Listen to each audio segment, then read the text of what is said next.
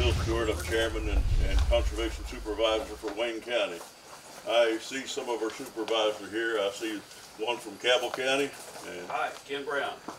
Ken Brown, he's our treasurer.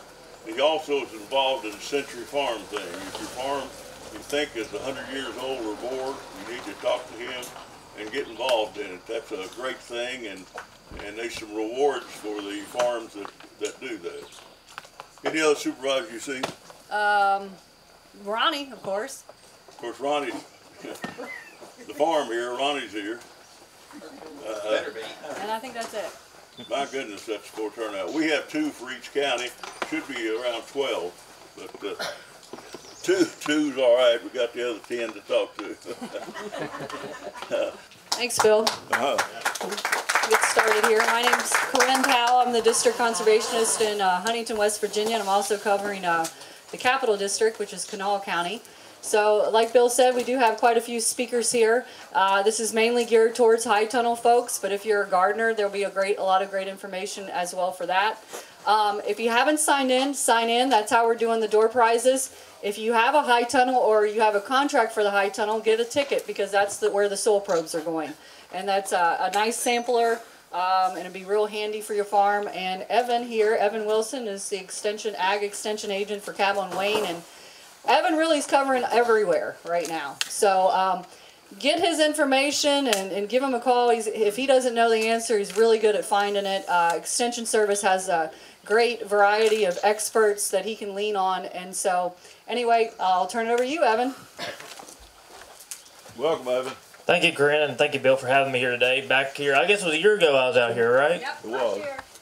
I think it was a little bit about the same weather as last year, I think. Not as rainy. No, it was rainy. Well, the high tunnel people don't care about the rain too much because you're in the tunnel, but outside we're glad for the rain. Unless you got hay down yesterday, then you made the mistake. So as she said, I'm Evan Wilson. I'm with WVU Extension for Wayne and Cabell County. So I serve as the Guyan District Ag Agent, I guess, and Cabell and Putnam and Kanawha County questions too, I get, and Mason. So soil testing, that is our first basis we need to look at when we're even looking at a plot of land if you're going to put the high tunnel there.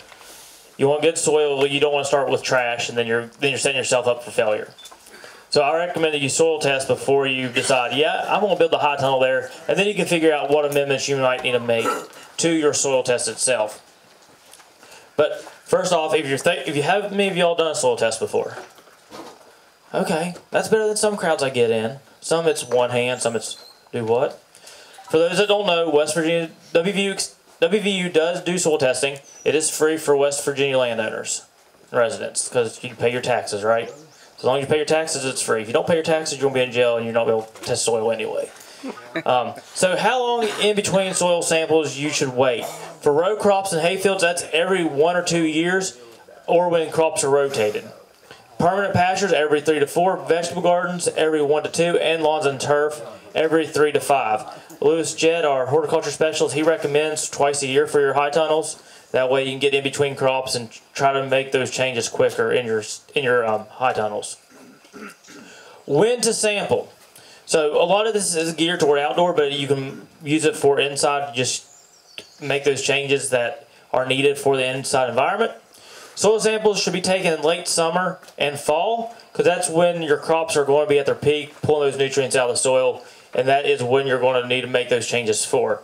If you go in late winter, early spring, sometimes that moisture in the soil and those temperatures, it just does not activate the nutrients in the soil to mimic what's going to be in the fall when those plants need those nutrients. And avoid taking that soil sample when it's wet or frozen because that's when you get mud.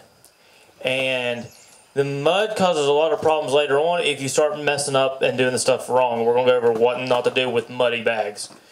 Do not take those soil samples immediately after lime or fertilizer because that will definitely screw your stuff up and you've already applied it and it's like, well, what can I do now to change it? You've applied 2 tons of lime per acre because that's the maximum requirement now or recommendation now because that's as much lime as your soil can absorb in a year if your soil is on the acidic side and you're trying to bring it up where it needs to be. Or even longer if the weather is dry. So if you don't get any rain and you applied fertilizer and just sitting there, wait for it to rain a little bit. Where to sample. Adequately assess the nutrients that plant roots may encounter, so you're going to go 3 to 4 inches deep on most of our horticultural plants in the high tunnel. If you've got pastures, hay fields, you're going to want to go deeper, because those grasses and forbs that have been in that field, they should have a deeper root system, and they're going to pull nutrients from deeper down. For your smaller areas, such as gardens or lawns, you only need about 5 to 8 samples throughout that area to get a recommendation, enough soil for a recommendation. If you're going into bigger areas, such as your hay fields, pastures, 15 to 20 spots throughout that field, and as Bill showed you there a second ago, you could use these nice high tunnels that high tunnels. The high tunnel producers are getting soil probes, right, Corinne? Yes. So soil probe, you can purchase these. We have them in our office. I'm happy to come out and do them too, or contact your agent in your county as well. You can use these. You can use shovels. You can use spades. Anything to get in the ground and pull out soil. These are handy because it's nice. It doesn't make a big hole in the ground. If you're using a shovel or spade, you're going to make a hole. If you're using this, it's a little bit of soil, so crawl that hole and you're good to go. I do not recommend leaving these outside. Sometimes you can get ones that will rust, and then that just makes it clinkier. They do make bigger ones with plungers in them. So if you don't like to use your pocket knife or a rod or something, push that dirt out of there. They make ones with plungers. They're about $300 to $400, $500, depending on what brand you go with. But for high tunnels, these are great because your soil's going to be looser. Those cost about $40. Those are about $40. Yeah. So. Yeah. Yeah, affordable. Everything got expensive. Everything has been expensive. It's got worse, and we're trying to figure out more financially responsible ways to utilize our time and our money. And if you're soil testing, that way you're not wasting your fertilizer in your high tunnels and wasting money, because fertilizer is expensive. With the Russian and Ukraine conflicts, a bunch of our phosphorus fertilizers, they come from that region of the world, and that's why those fertilizer prices are up. In West Virginia, if you are using different high tunnels, or if you should be rotating through your high tunnel, your crops, so you're not getting the same tomatoes in the same row every time. If you know you're going to that whole high tunnel in strawberries, just test for strawberries. Don't test for everything else. If you're going to do a hodgepodge, and it's only using one center pump to send your fertilizer down through the drip irrigation, you may want to utilize the home vegetable garden one. Again, use a shovel or spade and put that soil in a clean plastic bucket or bag as you're going through. Don't use an old dirty one. Don't use one that's been the old chlorine bucket from your swimming pool, because it'll leach that chlorine in there and it can mess stuff up as well. You need to take small uniform cores throughout the area, put that in the bucket. Sometimes when it gets really dry or really wet, you can get clods of dirt, clods of soil in that bucket. You're going to want to break those up. Do not send that wet soil to the lab. They get mad, and then they call me or they call the other agents, and they're like, "Why did you send me a bag of mud?" Well, I don't know why Johnny sent you a bag of mud. He didn't talk to me about it. So take that. So if you took soil samples today when you get home because it's rained, put it on a paper plate, put it outside in a covered area, the shed, the carport, garage, somewhere your grandkids, kids, cats, and dogs can't get into it too, because that happens. They get on there, they dump over the plate, or they decide to use it as a litter box. Let it dry for a couple days, and then put 1 to 2 cups of soil in that Ziploc bag. Do not put a little bit like it came out of a salt shaker. I had a lady there a couple weeks ago. She brought me some soil samples. Hey, do you think this is enough soil? If you're asking me if it's enough soil, it probably isn't. It was very little. I don't know what they're going to test for you because there's nothing there. So she had to go re-pull soil samples. Some people think, I will speed this process up and I will heat this stuff in the oven. Don't do that. Don't bake your soil. That messes up with the testing process in Morgantown when they get it, because that's part of their process. They'll take out the dry matter and figure out where your soil composition is, and you're messing up the whole thing. Again, 1 cup, that's about a handful. 1 to 2 cups, depending on how big your area is. That way they get a better representation of your needs. Remember to include your name and sample ID on the Ziploc bag. So you've taken your soil, it's been on that paper plate, let it dry till Tuesday or Monday or whatever. Put that soil in the Ziploc bag. Write your name with a Sharpie, a permanent marker, on the outside with your sample ID. So if it's high tunnel 1, high tunnel 1 with your last name. So it might be like Wilson High Tunnel 1. And then you're going to take your soil submission form and rubber band it to the outside of the bag. Do not put it in the inside of the bag. What happens when you put paper with wet, damp, dry soil? It gets dirty. And they don't like that in the lab. They like to be a little bit cleaner than that, ironically enough. They get them, they got a bag of mud, and then they have a wet soil sample in there, and it looks like toilet paper. Like, what can we do with this? Because their process is, they'll take that soil, they get it in the bag, they'll lay your soil submission on the workbench in the lab, and then they'll open up that soil bag, sit there for a couple hours as they're processing through everybody. If they can't read that, they have a really difficult time. And then we see when it comes back to our email, we'll have Johnny somebody call looking for a soil sample. Like, I don't see your last name on here. Because sometimes handwriting is not great. Mine's got worse over the years. So it makes it really difficult for the lab to understand who to send these soil samples to. Emails get mixed up, phone numbers don't get right, and then we had a really difficult time getting a hold of people. How deep to go? Again, for permanent pasture 2 inches, hay fields 4 to 6, row crops, tillage depth, no-till 1 to 6, vegetables to tillage, and those lawns and turf are top 2 inches for established, and for those new turfs 1 to 4.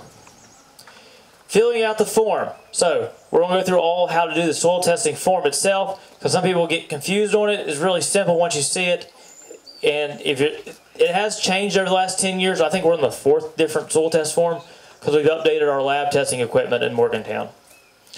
For when we get to crop code and soil productivity in the soil series, if you're using the crop code, and this will make sense in a minute, that starts with an H, W, or V. So home vegetable garden is H01 for a crop code. You do not need to put your soil series, because there has not been a scientific method yet to determine how effective the soil series is on different crop productivities. If you have the other crop codes, that's where it becomes essential. So the top half of this is the second third of that form. The top third is just your contact information, your name, your county, if you're a West Virginia resident, your address, email address, and phone number. Put your entire phone number on there. Make sure it's legible. If it's not, I get soil tests back with just straight zeros across it. And I don't know anybody that has a straight zero phone number. Their counties will be mixed up. Their emails will be all jacked up. You just can't read it, and it's really hard for them. There is an online fillable form. So if you have access to a computer, you go into our WVU Extension soil testing website, and you can get that form and make it fillable. There is another soiltesting.wvu.edu website that is the old form, and it's not fillable yet.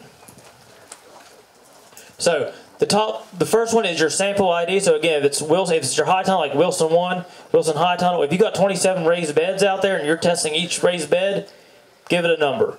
Because I had a lady do that for a church that had a bunch of raised beds, and she had a lot of soil samples. County where the sample was taken. So you might be here in Lincoln County, but your farm may be in Greenbrier County. Put that there. Put in the top half. It tells your address, your zip code. It'll go to both myself and Josh Poplowski, the Greenbrier agent, so we can both see what's going on and be able to help you. Previous management. So if it's a new high tunnel, put what was there before.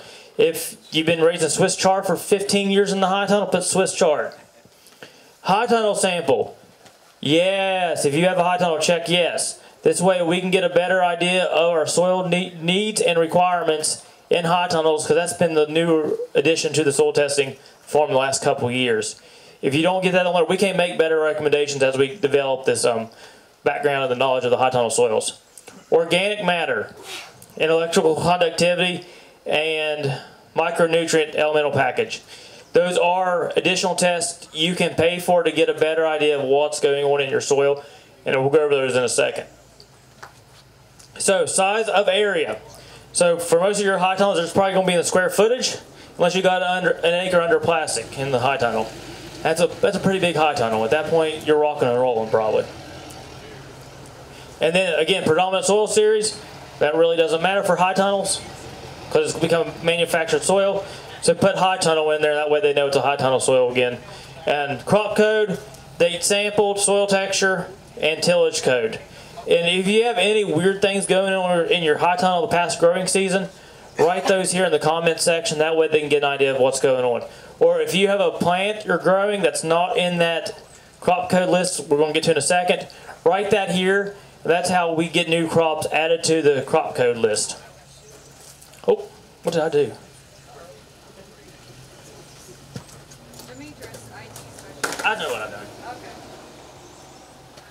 Until he doesn't. Sometimes Demetrius just has to walk in my office. Okay, so this is what that middle third of your soil test form should look like. Garden 1, county we're taking, previous crop code. If it is a predominant soil series, like for my pastures or hay fields, it was a Simpson ball. And sample area lined within the last 12 months. If you've done yes, no, either way, let them know. And then cost share program. And if you're doing the cost share program with Guyan Conservation District or NRCS, put that in there as well. And that way they can see where these soil samples are coming from. This is the back of the soil test form itself. Again, the H, V, and the, what was the other one? W, yes, W, which I don't see a W on there right now. If you have that crop code, the soil texture, Right down below your hand. Next line, third, where you were, that's V's. and underneath. Oh, there, wildlife, that's right. The wildlife crop codes. Thank you. The soil series really doesn't matter for those yet. But if you're raising kohlrabi in your high tunnel, it's V17, put that on there. If you're raising a handful of different varieties, put those on there, and that way we can see what's going on. If you get soil tests back and you are wanting to grow green beans or tomatoes in your high tunnel and your soil pH comes back as a 4.1 or a 5.0, and you're like, maybe I should raise blueberries instead, well, I can go back in there and change that crop code to get a better recommendation for your blueberries or whatever else you're wanting to change. Instead of you resending soil samples to Morgantown, I can do that from my office and just change your crop code and make those changes pretty quick. Do you put the crops that are in there now or the crops that you're getting? The crops you're going in there now. Okay. The crops you have in there now would be your previous management. Okay. So if you have a bunch of strawberries growing in there or cabbage or lettuce or something, put that in there now and maybe put that in your comments. That's what I have now. And then put what I'm testing for this fall's rotation. Okay. Thank you. And one here, if you're getting your bigger fields, it has your soil texture code and tillage code. So mail them to Morgantown. If you bring them to my offices, I take them sometimes if I'm heading to Morgantown for a meeting or something. But I'm not going to Morgantown every week. And The Conservation District will mail them for free. there you Get go. them to one of your district supervisors in Guyan or bring them down to the office. We'll mail them in for you. There you go. We'll help you fill out the form. No fail system here. That's right. Just take them. That's right.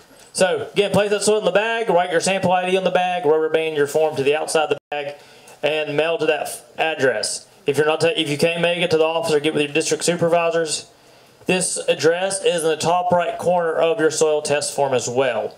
That way it's pretty easy. It looks really confusing, but the way that WVU's mailing system works, it goes through all these addresses and ends up on the workbench.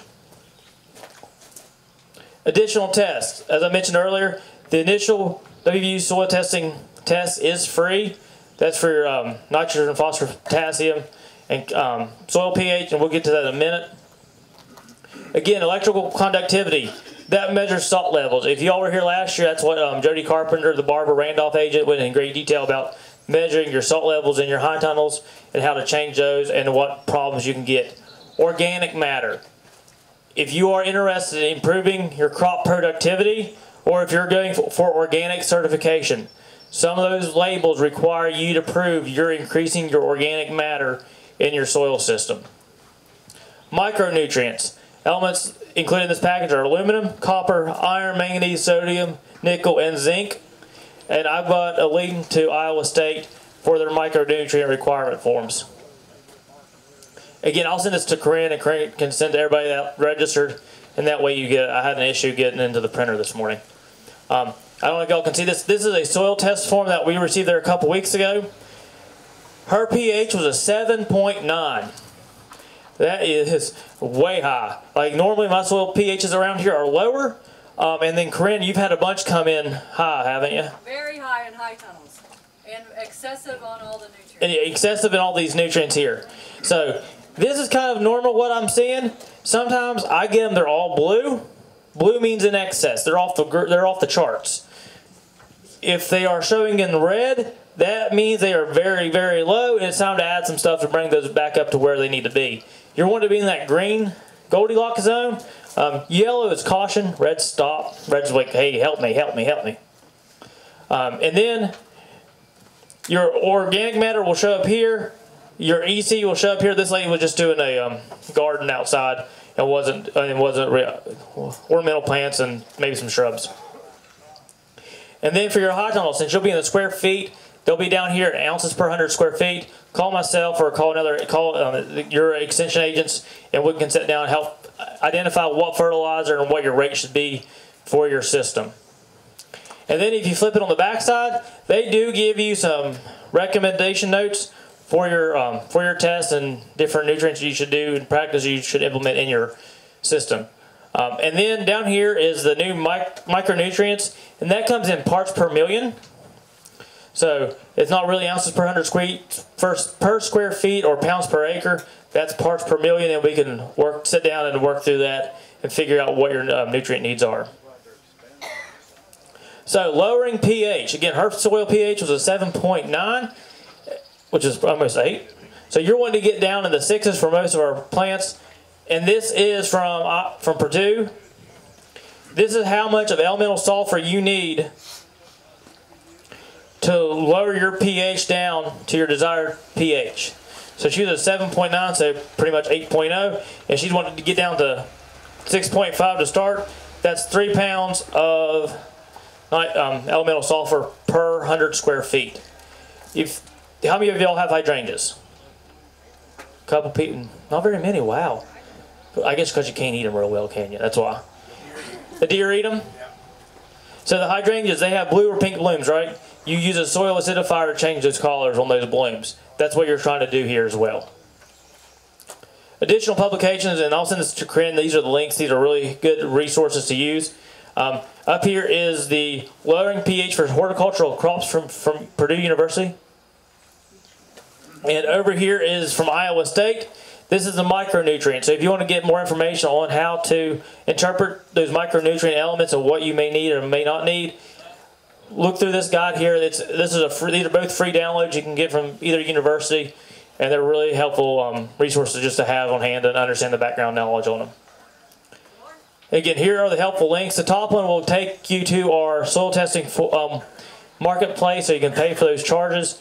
You can either pay online or you can mail it with a check to the soil test lab, and that way they can process your order. Again, the microelements from Iowa State, soil pH, lowering. Are there any questions? All this information is on the West Virginia Extension? Yeah. Yep. Yep. A lot of this came directly from our soil testing page on WVU Extension's website. Can you make adjustments to your pH after you've been planting crops? Yes.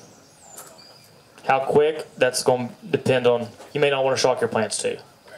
Where was your pH at? Do you remember? Depends what I was planting. Most of it's pretty high. Okay. You maybe had just a wait in between plants, because you can possibly burn them doing that too. Any other questions?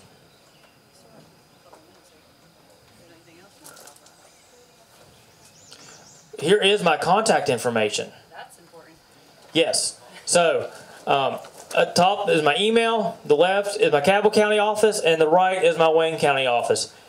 I do not have a Cabell County secretary, so sometimes our office in Cabell is shut down because everybody's out doing programs. Call Wayne. Connie is my secretary there, and she will make sure that somebody called me so I can return phone calls.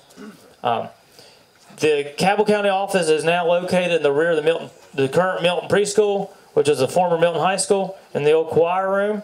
So you go around the parent pickup line there on West Main Street, and we got a sign out by our door. We've got a sign to put along the road, but working with the city and the state to make sure that sign is in a safe place and doesn't get hit by a semi, we're working on that. The Wayne one is pretty easy to find. It's East Lynn Road, so you go top the hill of Wayne, and you go out toward East Lynn. It's right there on the left. If you're coming from Eastland, it's got the big 4-H clover on the end of it. So if y'all have any questions, give me a call, or I'll be here for a couple minutes hanging out afterward for the next presentation that I've got for previous commitment. Thanks, Evan. Thank you, Corinne. And make sure y'all soil test, because if not, you're going to waste your fertilizer and waste your money and waste your time. And it's free for the most part. Thanks, Evan. Yes. I just want to follow up with some of the things Evan talked about. Make sure you put your email address on there, because they're not mailing them as much anymore.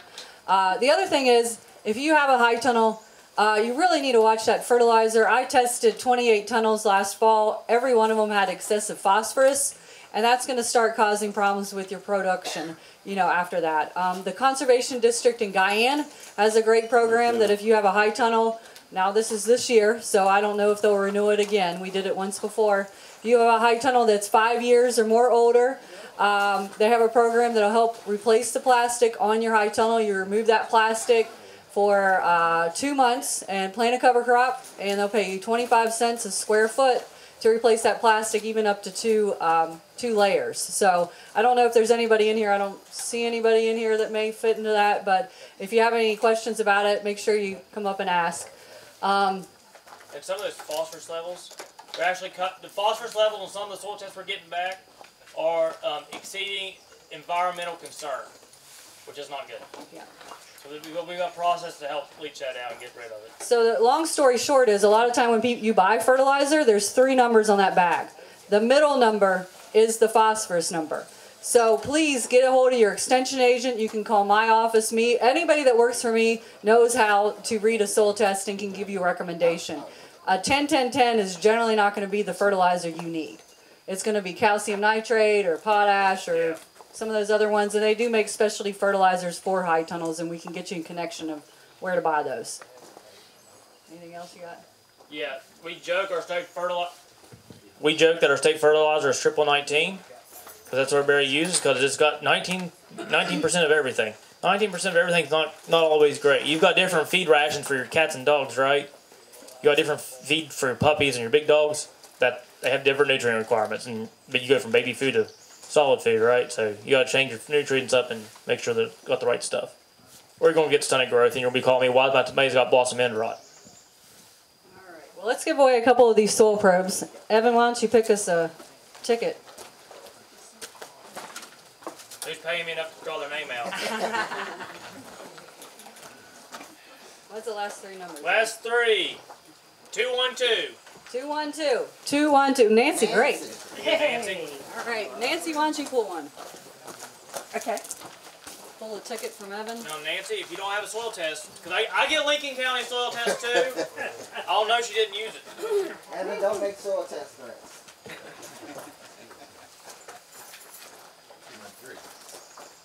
I'm going to start needing reading glasses, I hate to say. 216. 216. Who was behind her in line? 216. All right, come on up here, Tracy. You want to give away one more? Bill, you want to give away one more? Give away one. Okay. All right, Tracy, go ahead and pick one more. Oh, wait. I don't want Peter. Yeah, you don't want Peter was winning. Just 209. 209. 209. No? Maybe from last year. Maybe. Pick another one. 213. All right. BA. Okay.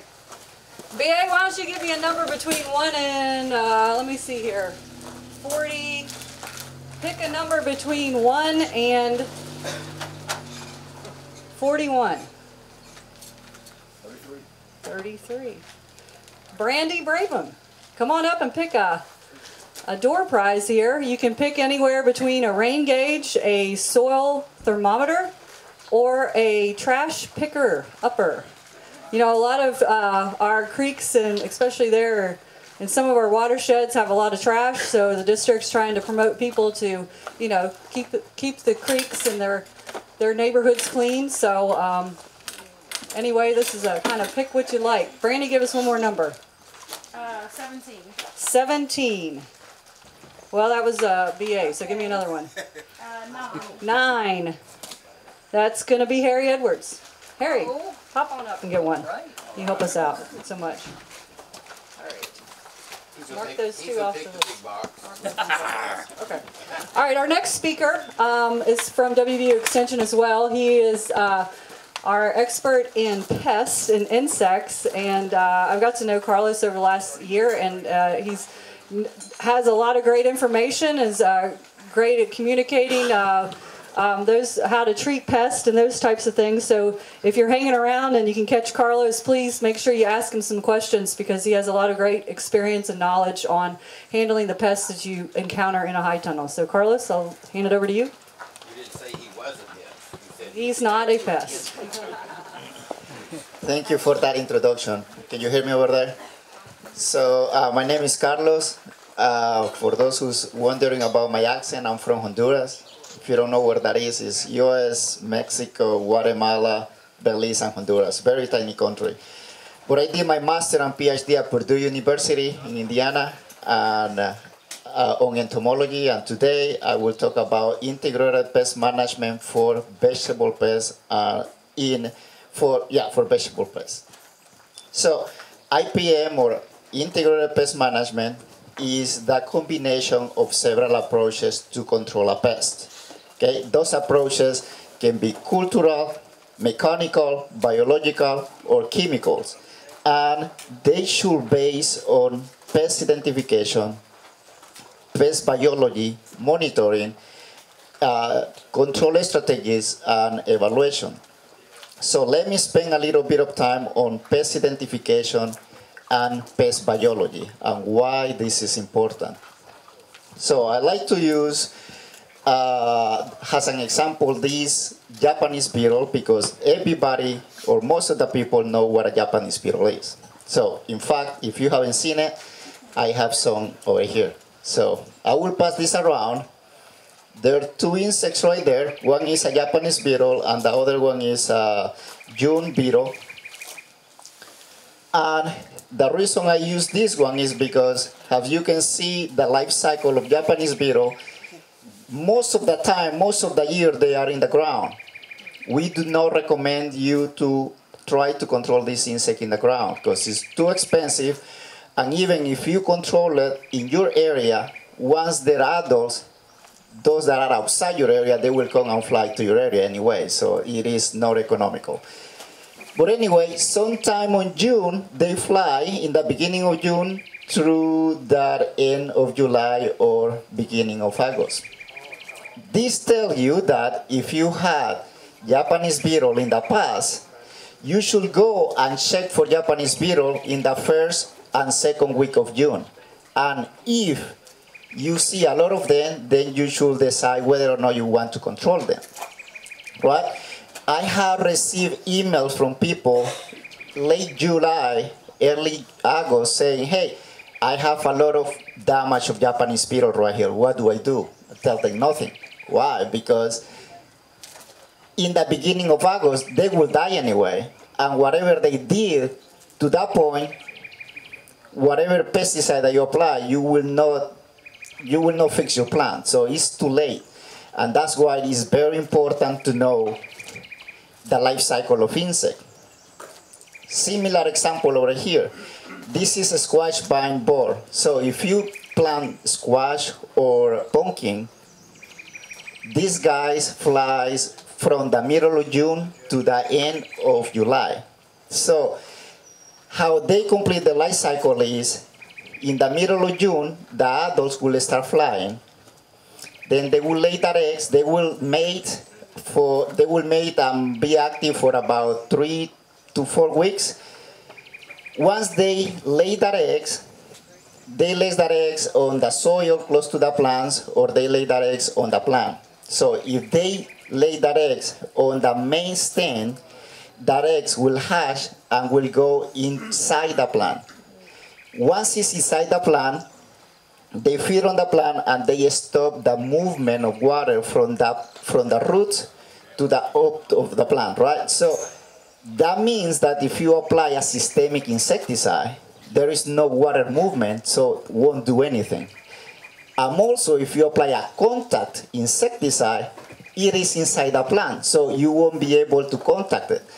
So that being said, once it's in there, it's basically impossible to kill it. And these guys will kill your plant. Okay? So one way to do it is just put some pocket with water and soap, and it has to be yellow because they're attracted to the yellow color.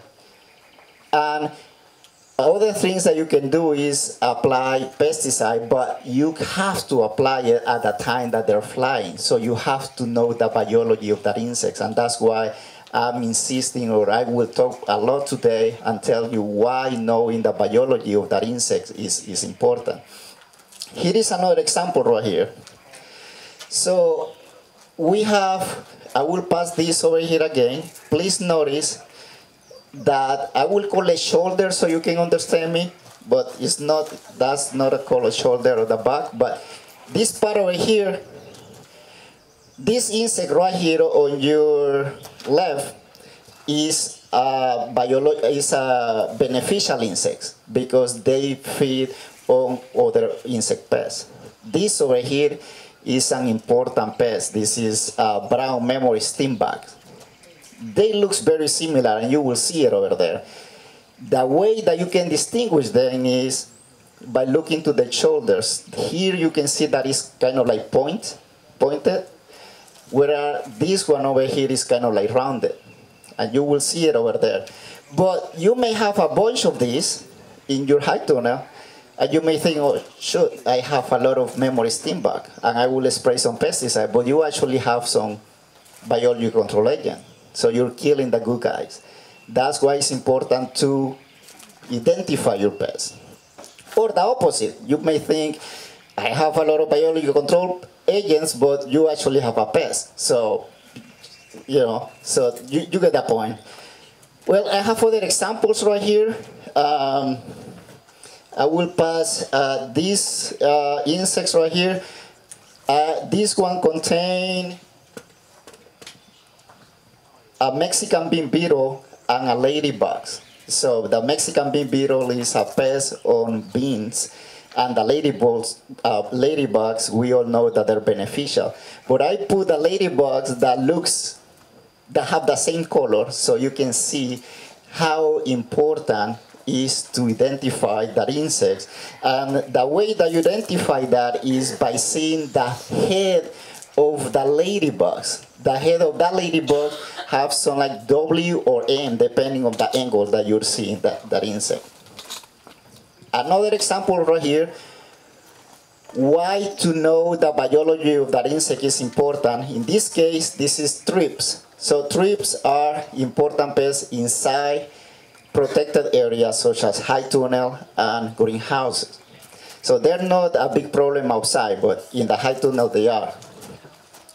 Here we can learn the life cycle. Here is the adult will lay eggs. Then these two larvae over here, or nymph, they will be on that foliage of your plant. Whereas these other two stages, they will be on the ground. Okay? And then later, when they're ready to be adults, they will go and be active outside. Why this is important? Well, some people have told me, I apply a pesticide, I control most of the thrips, but then they come back. Well, the problem is, you kill all the thrips that are on the foliage, but those that were on the soil, they're still alive, and they will complete the life cycle, and they will reinfest your plants. So that's why it's important, if you are controlling thrips, to make sure to control the stages that are above and underground. So then we have whiteflies. How many of you have seen whiteflies? Okay, so mostly, in case you haven't seen whiteflies, I have whiteflies here. We'll pass. I took those. They're still alive, so don't open this, because the owner may be upset about it. So it's important to know whiteflies, because most of the people think about that adult stage, and they target the pesticide to this adult stage, but they have to know that they have other stages, and those stages are really hard to see. They're very small, and they're sometimes not translucent. So they're very, very hard to see. And they are always under the leaf. So it's important to have very good covers when you're applying insecticide to these guys. But anyway, once you identify your pest, and you know the biology of your pest, you should also be aware of which are the key pests that you have, the occasionally pests, and the secondary pests. So especially the key pests. Key pests will be those that are a problem every year. And how do we do that? So I recommend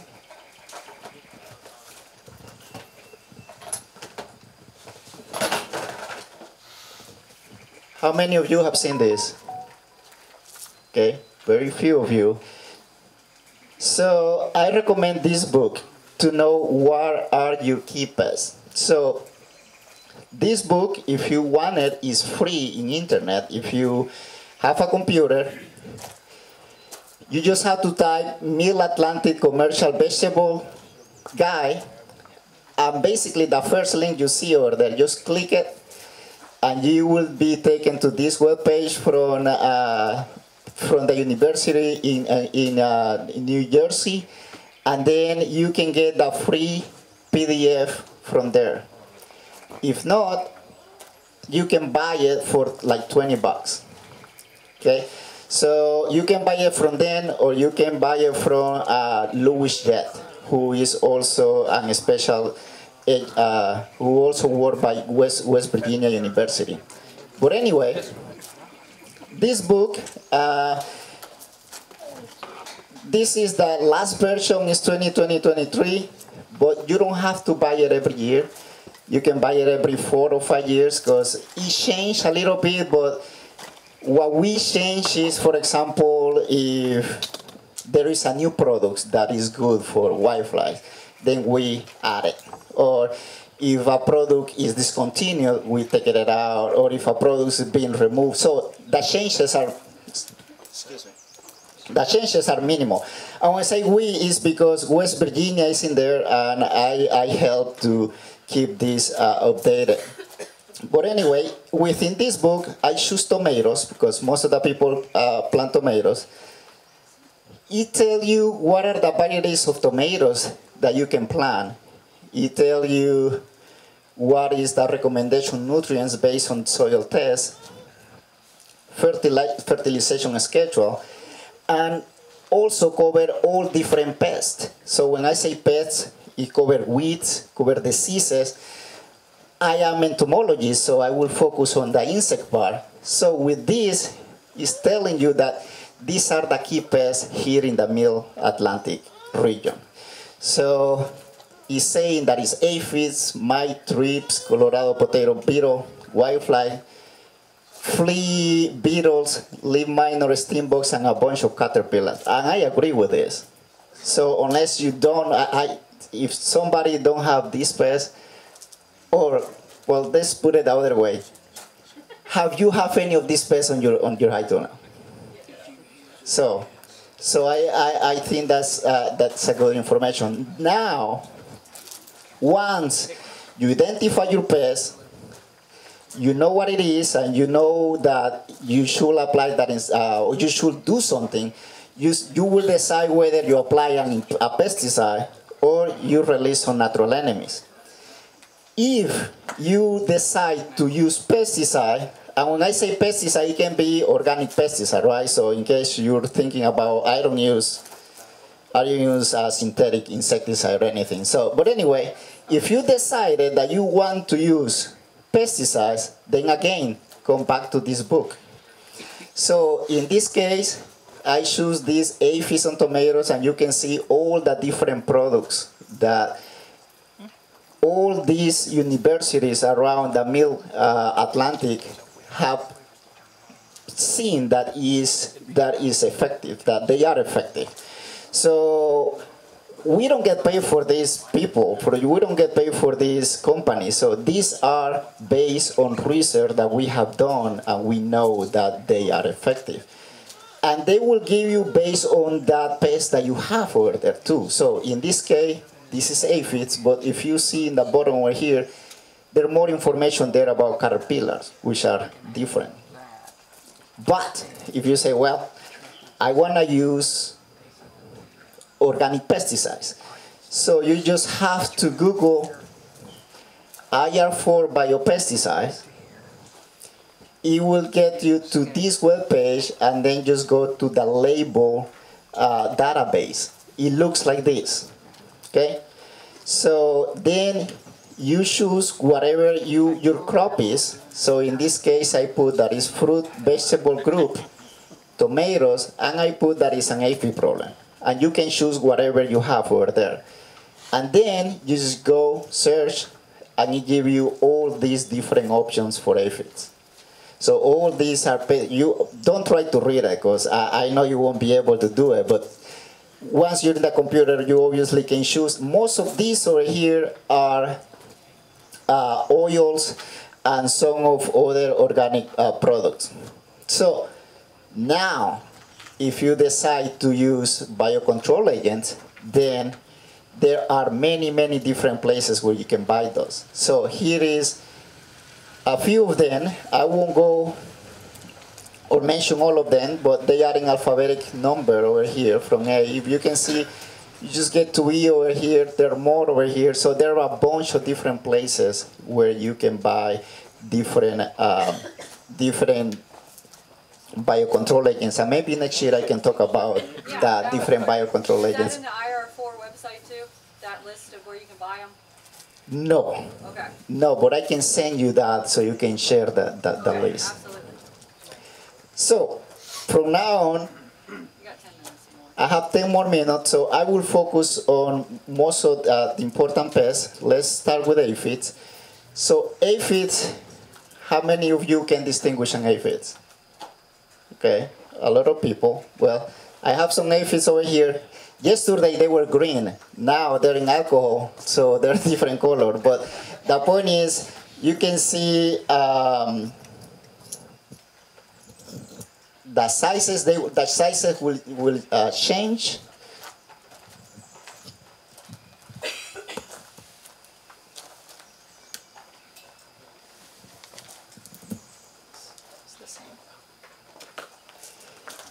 So the way that you can distinguish aphids that none of the insects are is these little parts over here. And sometimes if that aphis is big, you can see it. If not, you have to see it in the microscope. But anyway, aphids have this mouth part that they introduce in the plants, and they just suck a lot of the sap of the plant. And that has to come on the other way, and that's why they produce a lot of honeydew. So honeydew is basically insect poop, right? So something important about aphids is that they also can transmit diseases. So by the aphids taking a lot of nutrients from the plants and transmitting diseases, they can destroy your crop. Here we can see that aphids can feed in both buds, leaf, stems, even roots, you name it. So there are obviously different species of aphids. So different species will feed on different plants and also on the different part of the plant as well. How you see that? Sometimes you have to monitor them. Sometimes you see these little white flecks. Those are basically the skin of the aphids. So as you know, insects don't have bones like we are. So they have exoskeleton. So the bones of the insects are their skin. So in order insects to grow, they have to remove their skin. So, and these are basically kind of like the aphid skin that we see sometimes when we have a lot of them. We also can notice ants, because ants are looking for the honeydew. They feed on the honeydew as well. And I have some thresholds over here.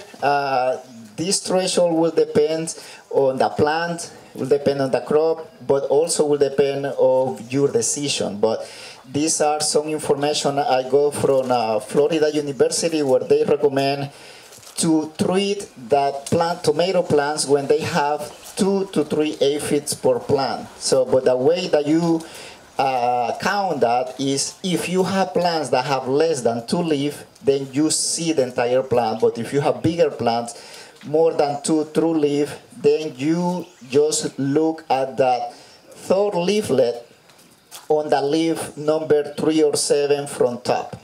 Okay? And if you have 3 to 4 aphids per plant, then you should do something about it. So that means that it's time for you to apply a pesticide or to release some natural enemies. The aphids that you saw right there is the green peach aphids. Like I said yesterday, it was green. Tomatoes, you feed on tomatoes, pepper, eggplants. Then you have here some cabbage aphids.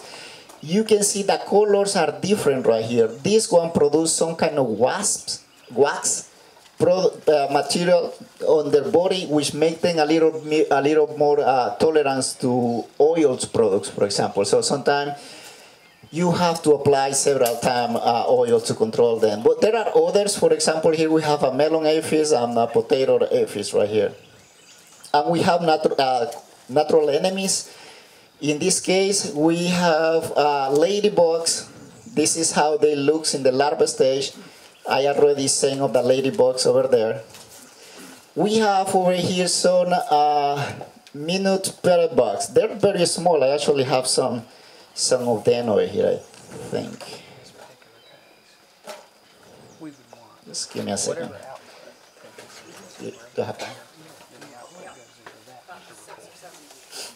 Good.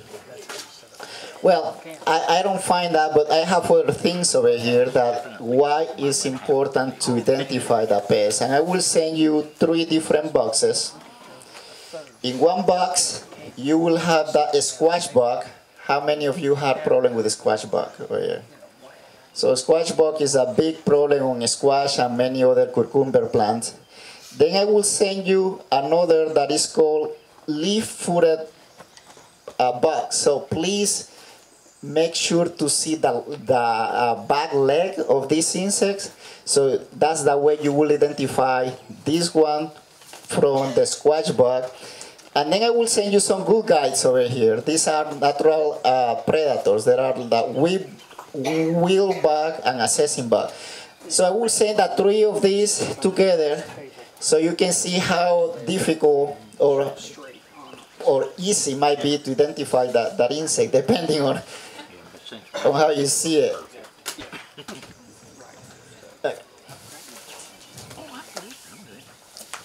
So these ones right here, these are lacewing.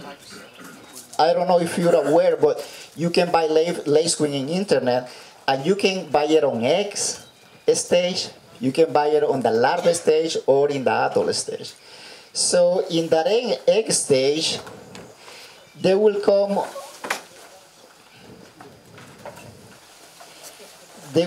like this material like here, and basically you just put some of these on your plants, and then the eggs will hatch, and the larva will move and eat will eat aphids, for example, or whiteflies. In the larva stage, please notice that each of these have a different cell, and the reason they have a different cell is because they are so good eating that they can eat each other. So they will eat whatever is smaller than them. So and they like to eat a lot. So, and the adults also, you can buy that in the adult stage. I believe I have some adults. Yes, I have some adults over here. And I also find my Oreos, the minor parrot bugs over here. So I will send this with you. Those are the Oreos. They're marked, so there's a lot of stuff that I'm sending there. They're the same, so just. And I will also send the lacewing adults over here. You can buy the adults I don't recommend buying the adults. The reason is adults have wings, so that means they will fly away. So I recommend you to, if you don't have problems yet, so if you have problem in the past, like last year, and you think, okay, I want to buy some natural enemies, so I would recommend you to buy it in the egg stage. If you have problems already, I would recommend you to buy the larva stage, because then you can have a faster control. There are parasitoid wasps that will help you to control either aphids or whiteflies. So the way how we work is this. Well, I will pass it because I don't think I have a lot of time now. Let me see if I have it. They're very small. Yeah. I'm not expecting you to see this insect. I just you to have an idea how small they are. But these ones over here, for example, I'll sell on these bottles like this. This actually I bought this like 3 months ago, and they're supposed to be 500 insects over here. And the way they work is these adults will mate, and one the female will go and lay down eggs on the aphids. Their eggs will hatch, and then the larva will eat inside of the aphids, and this is what you see on your high tunnel. You see the aphids that are bigger than the other ones and are colored brown and they're rounded. Those are called mummified aphids.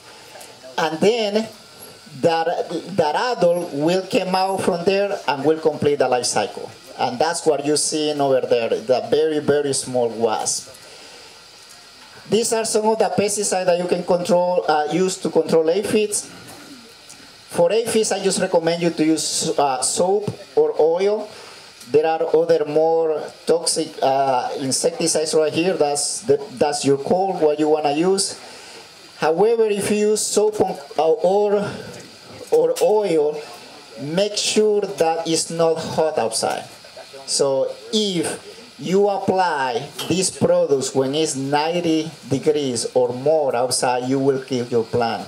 So make sure to apply these products when it's less than 90 Fahrenheit. Okay, so for whiteflies, the last I will pass over here is, and I will end with this because I don't have time. These are some Encartia parasitoids, and this is the way they sell it. The black thing that you see over there, that you will see over there, there are whiteflies that have been parasitized, and the adults were in there, and then the adults will come out and will do the job and put their eggs in other whiteflies. That's how you buy it. So, but anyway, I will be around. Do I have time for questions? Yeah. Anybody has any questions? Any questions? How much do these biologicals generally cost?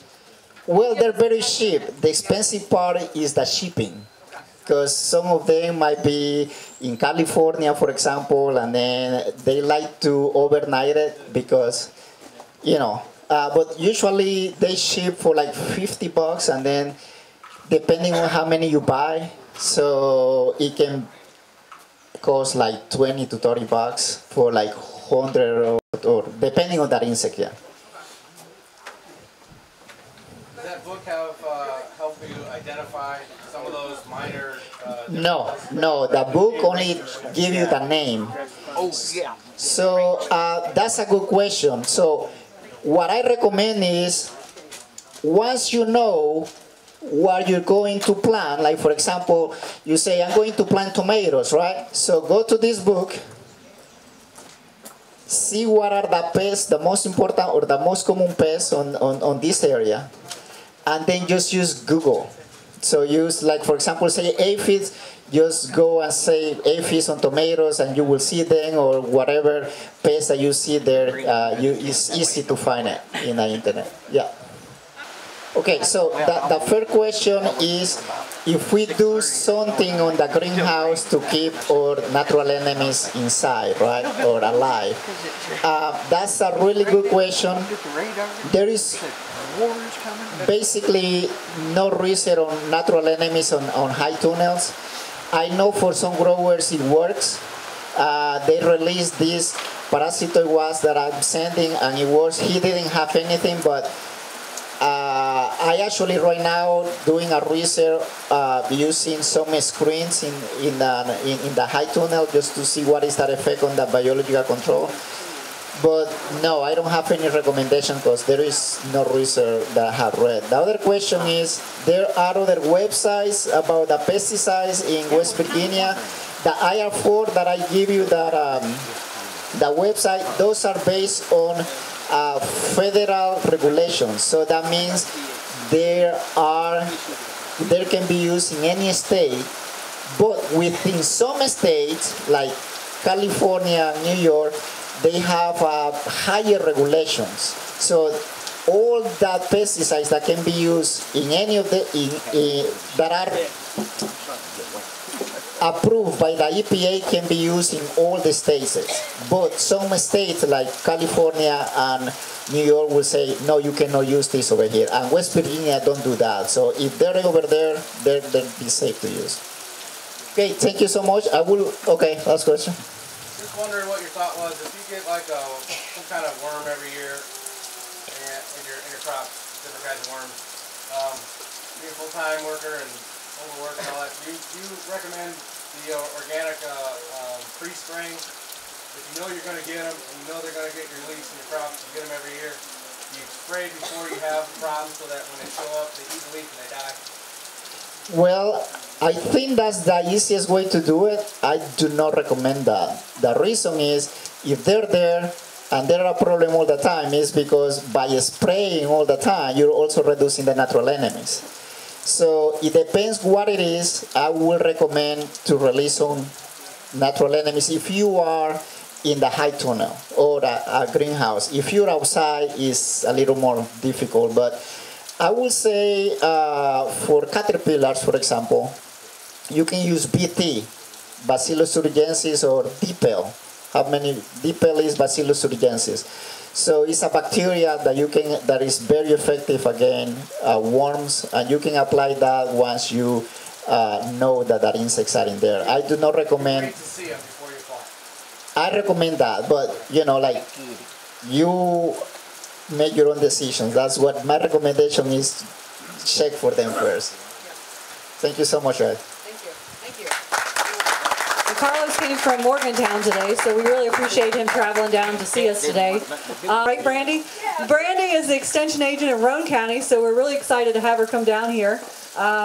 She does a great presentations. I've seen her present several times, and super nice to talk to. So if you get a chance and can grab her ear about something, I'm sure she'd love to talk to you. And she's going to talk about starting seeds. It's very important to think about doing this for your high tunnel, because a lot of times when you want to plant, the nurseries won't have plants available for you. So this is a great option to think about. Here you go. All right, I want to thank you guys for having me. Oops. Can you fix me? Okay.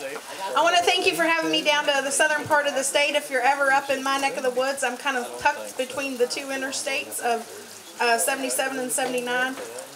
One tiny part of our county in Amma, West Virginia, touches 79. But to get to us, you can either get off 77 at Ripley and come over on 33, or you can get off the Clendenin exit, which is northern Kanawha County, and follow 119 into Spencer. But we're going to talk a little bit about seed starting. As Corinne said, it's really important to get the varieties that you want, and we'll talk more in depth about that. This is my commercial, and I feel obligated to talk about, if you really want a useful tool, our garden calendar does talk about when to start seeds, when to plant certain vegetables and crops, even some shrub maintenance in there. So if you don't have a copy of the garden calendar, I would highly recommend it. It's downloadable online, and also we have them at the extension office. It's kind of getting late in the year, so you might not find a hard copy. So, oh good, Corinne still has a few. So I try to break it up a little bit with humor breaks. So I only have 30 minutes, so I can't be very humorous today. So we'll kind of go through that because I tend to get long-winded and give myself a chance to breathe and you all a chance to think. But we'll go ahead and just get right into the topic of why you want to start your own seed. First of all, it's really rewarding to see something start from scratch. It's a very good way to save money or also make money. Specifically, if you're using high tunnels to grow your own fruits and vegetables, you want to do that for self-sustaining purposes, or you want to do that for markets that you might have. And a lot of times, getting those plants that your consumers want can be quite expensive, and it doesn't take a whole lot of equipment. You can use various applications and containers to get started with seeds.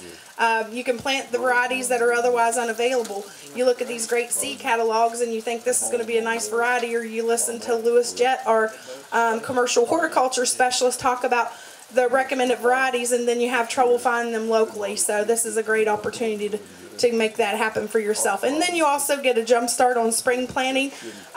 Looking around at this farm, it looks like they've got a lot of options. In addition to the high tunnel, they have some low tunnels and caterpillar screens and pest management controls. So, and raised beds even over on that side of the road. So I think they've got a lot of things that will help get an early start on growing plants. And then just the thought of growing plants for fall and winter gardens, it's not usually something that you see locally. You get a few varieties of cabbage and your cole crops, but if you really want to have a variety in these high tunnels, and they are set up to grow on the off seasons, you're going to have to become proficient at growing your own seeds, or partner with somebody who is good at starting seeds and putting those in the soil. So some tips: if you are going to try to sow your own seeds, you're going to need a location that's indoors that allows for sufficient light and air temperature. You want to select seeds from the recommended varieties, and as I gave a commercial earlier, our website has a list of varieties that WVU commercial hort specialists and home hort specialists would recommend, because they have disease resistance and are more viable in our state. This alone saves a lot of trouble down the road. You're going to use a soilless mixture in most cases, and these mixtures are intended for seed starting. I'll give you an example in a picture later. You don't want to use the garden soil because it's going to contain weed seeds, possibly diseases, or other problems with being too heavy and having that poor drainage. And then the other thing you want to consider is choosing containers. Variety of them's out there, and all of them will work. We'll talk a little bit more about the advantages and disadvantages later, but the most important thing is to have that good drainage, and I'll belabor the water amount to death in this presentation. So when do you start seeds indoors? Well, the proper time to sow your seeds depends on when you want to safely move them outdoors, or actually with a high tunnel workshop, you have that advantage of putting them in an indoor space. I will say there's too much air movement in just an open high tunnel to have that be your seed starting chamber. So you kind of have to make your own little space in the high tunnel that has that extra protection from the wind and temperature fluctuations to get your seeds growing well. So it will vary according to the crop and the date of the last frost. Now, I know in our neck of the woods we always use Mother's Day. It's just been a very easy frost date to go by, but we all know we have those early frosts and late frosts. So it's just something to pay attention to the Weather Service and their average frost dates for your soil and your area. So is that about right for your neck of the woods as well? And then you're going to count back to the weeks from the last frost date. And this typically goes 6 to 8 weeks before the last frost date. And that's when you're going to put your seeds in the mixture. A common mistake is to sow your seeds too early and then attempt to hold the seeds back under poor light or poor temperatures. This is going to result in more spindly looking plants that are weak, and they just don't really perform well. So if you're really want to have a healthy garden, you have to start with a healthy start, and the transplant is a healthy transplant is vital. You want to end up with a really stocky plant, so the more room you can give the roots to grow, the better. A lot of commercial growers will use plug trays, and that's just to maximize their space and get the, if they have a limited area to get those plants. So one good thing we all know, where we probably know if we've grown tomato plants before, if those get too leggy, you can always bury them in the ground and you have a little forgiveness. Most transplants require to be planted at the soil depth of the plug or the cell pack that you have. So when to start them indoors, there's two different types of crops, cool season crops and warm season crops. You can start those cool season crops. Of course, this is if they were going outdoors. If you're talking about high tunnel seeding, you can get into January and February or early March to begin your seeding for those cool season crops. And you can plant lettuce at about the same time, but you want to make sure that you're seeding those in about 2 to 3 week intervals. That way you have your harvest coming due at different times for your lettuces and other greens. Warm season crops such as cucumbers, melons, squashes, pumpkins, they're going to require probably 2 to 3 weeks before planting outdoors in May. So you would back that up by, about a 3-week period to a month period for your high tunnel. Tomatoes take about 5 to 6 weeks before planting, and peppers and eggplants need anywhere from 5 to 8 weeks. And the nice thing is, we're going to talk a little bit about seed packets and the information that they provide. This is a nice chart to show you the temperature. Temperature is a big thing in your soil, and there's some things that you can do to heat your soilless mixture, your seed starting mixture, to get it to the temperature needed. We have these charts available on the WVU Extension website in more detail. And what's also important, there are some seeds, and as you can see, there's not many, that will require either darkness or light to actually germinate. So you need to pay attention to the light requirement as well. And in a lot of cases, crops will allow you to use either dark or light to germinate. But once they germinate, they're going to need that light for the photosynthesis to take place in the leaves. So when we talk about purchasing seeds, again, I've mentioned you want to make sure you choose superior cultivars and high quality seeds. Buy from reputable companies. A lot of times people like to save their seeds, and that's okay as long as you don't have a lot of diseases going on. And you can even choose heritage seeds if that's the market you're growing for, if that's the type of crops that you're wanting to have for your own consumption. But you can purchase those from local dealers. I don't know what seed companies or hardware stores you might have in this area that sell those seeds, but for best results, you want to make sure it's a reputable company. And one way you can test if the seeds are actually quality before you sow a whole bunch is do a germination test on any saved seeds that you have. And then the other resource that we've really become dependent on is the mail order or catalogs that we get in the winter months that really make us hungry for the spring season to start up. But I will say if you're ordering online or through these catalogs, order early, because the popular varieties that maybe people want to say this is the trendy thing you're going to start with this year, you want to make sure and get those soon, because they do sell out, and it's unfortunate when you really want to try a new variety and it's not available to you. So if you're talking about purchasing seeds, just keep in mind that if you're using fresh seeds, they're going to germinate faster than old seeds. It's not to say old seeds won't germinate. They might not have the higher percentage of germination. So the good thing you can do is consult the seed packet. Usually seed packets will have the following information: the days to germination, the planting depth, seed spacing, row spacing, any type of cultural information that might be needed, disease resistance, and the number of days to maturity. Now that varies. Not every seed packet's going to have all that information, but you're going to look for seeds that have as much detail as possible, or in the catalogs have that descriptions available. This is just an illustration of the back of a seed pack that tells you kind of like, let me see.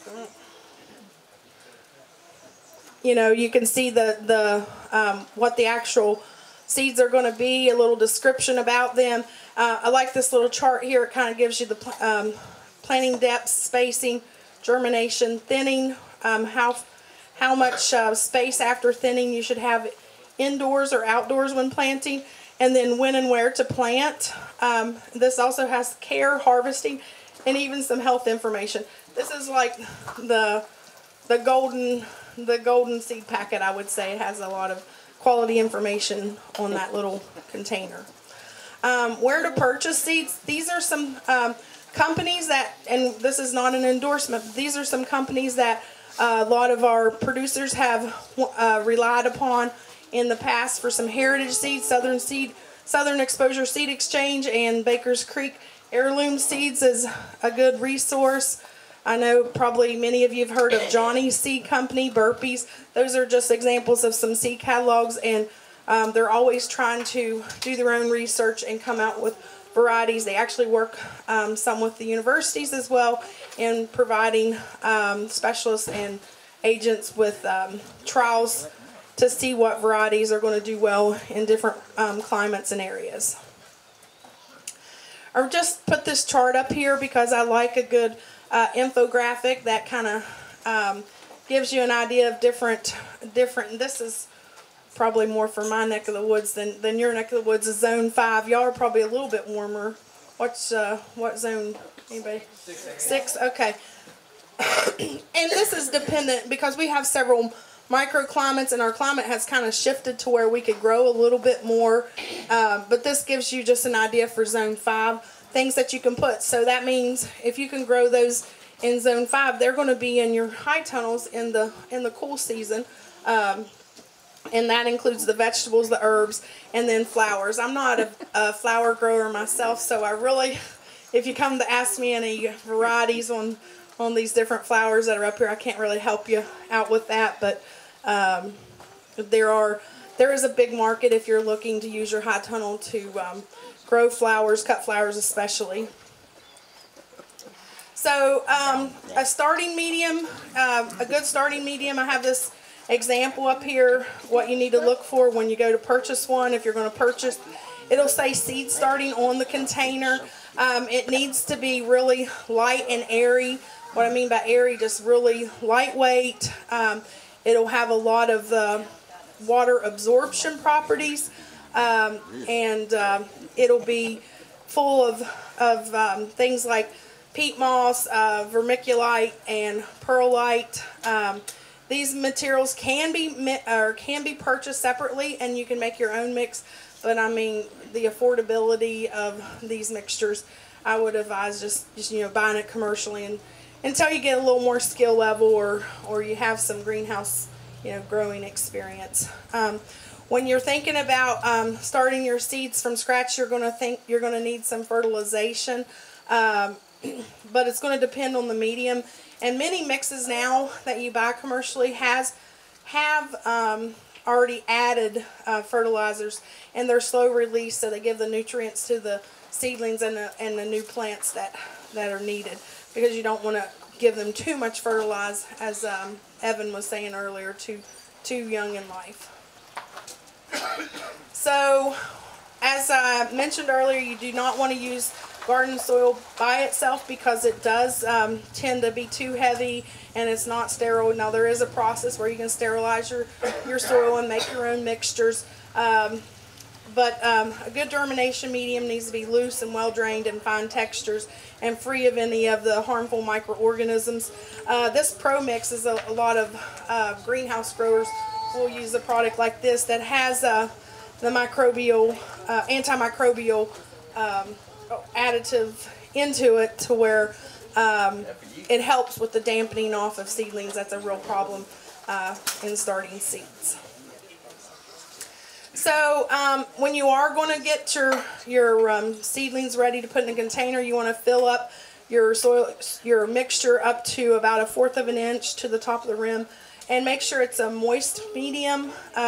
Large seeds can be sowed directly into pots or cell packs. You don't need just an open tray. An example of those might be squash or cucumbers. You can use a pencil to make the little divots or holes to put those in if you're doing the direct seeding, or you can do a broadcast seed of smaller seeds and then thin them out later when you transfer them into a larger cell pack.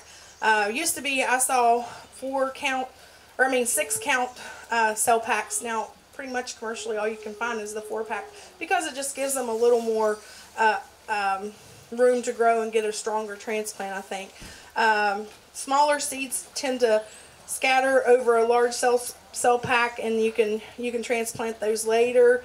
You want to make sure and spread it over that potting mixture, and you can even add some sphagnum moss to help prevent the dampening off.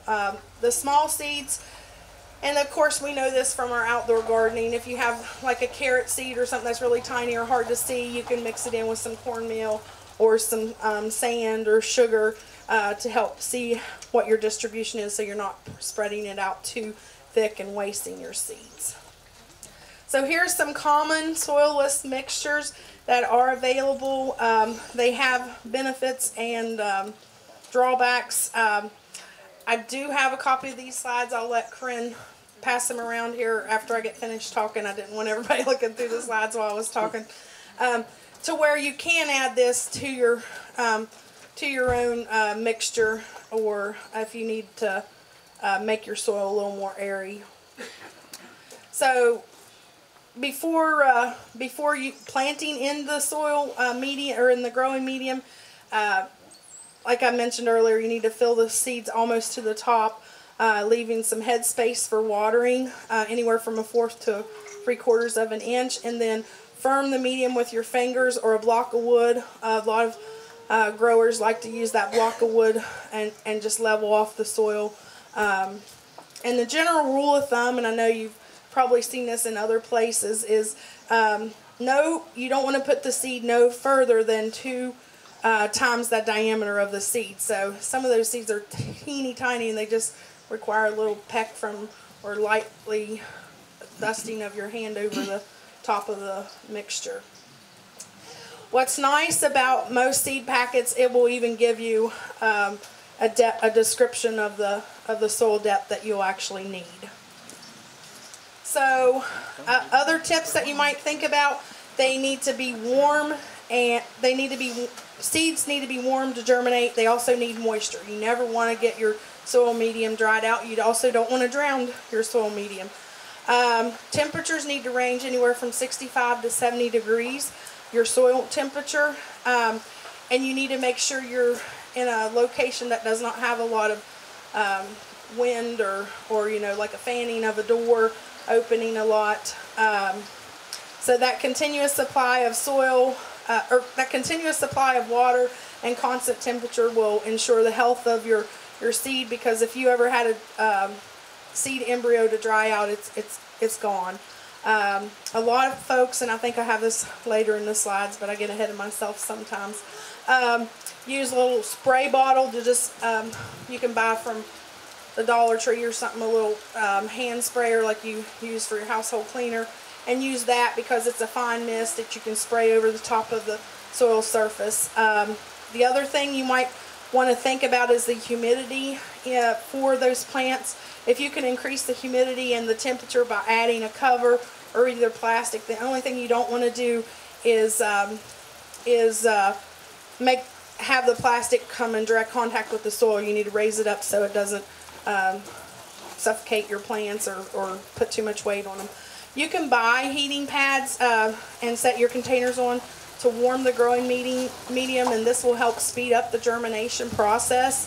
And this is just a little bit about what the different factors in seed starting are doing. The moisture actually is penetrating the seed coat, allowing the endosperm to swell, and the seed coat will split, and it actually dissolves the nutrients to initiate the germination process. Once it begins, once this seed germination begins with the water absorption, you are going to need adequate and continuous supply of water, and I already mentioned the death of the embryo. So that plastic spray mister, that spray bottle, will be your best friend in starting seeds.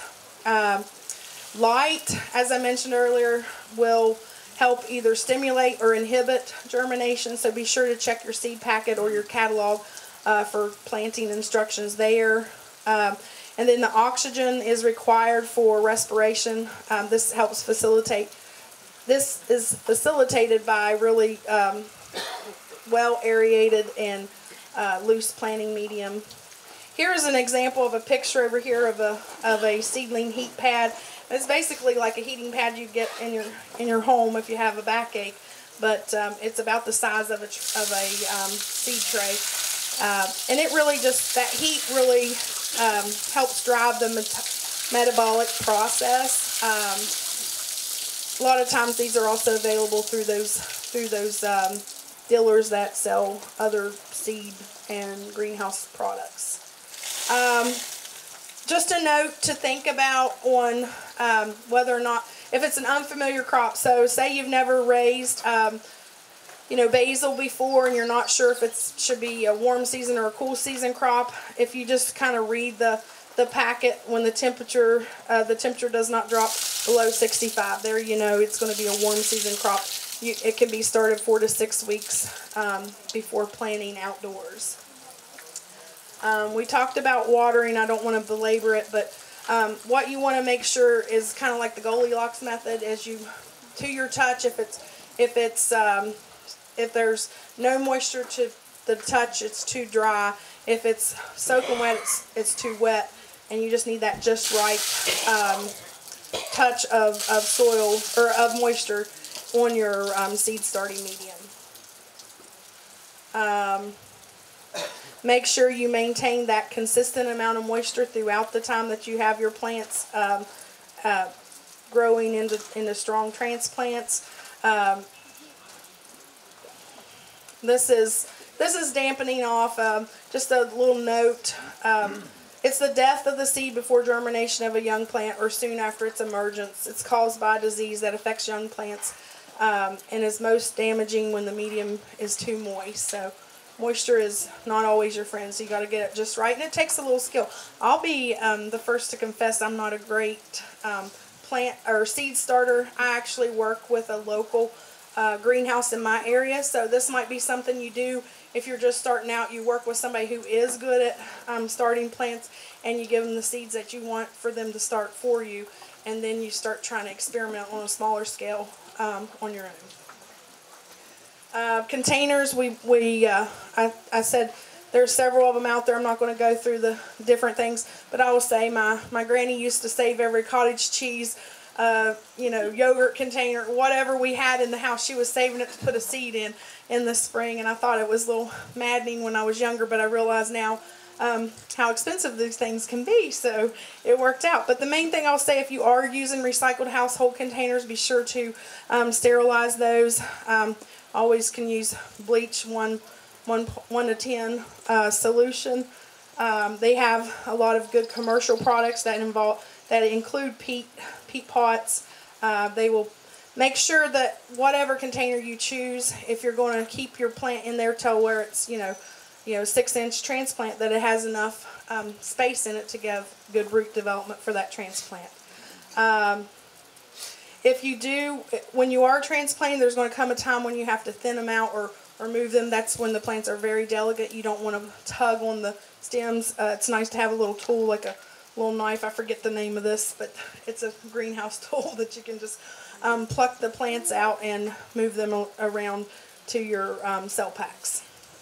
The one thing I want to say about lighting, and if you don't have enough light or you try to use your windowsill, these plants have a natural tendency to go to the light, and this is a good way to tell if they're not getting adequate light. If they start going this way or that way or every which way and you're having to turn your containers, you're probably not giving an adequate light. It's really inexpensive to get a fluorescent light, so I don't know where that's at in my slides. I just know I'm running out of time. So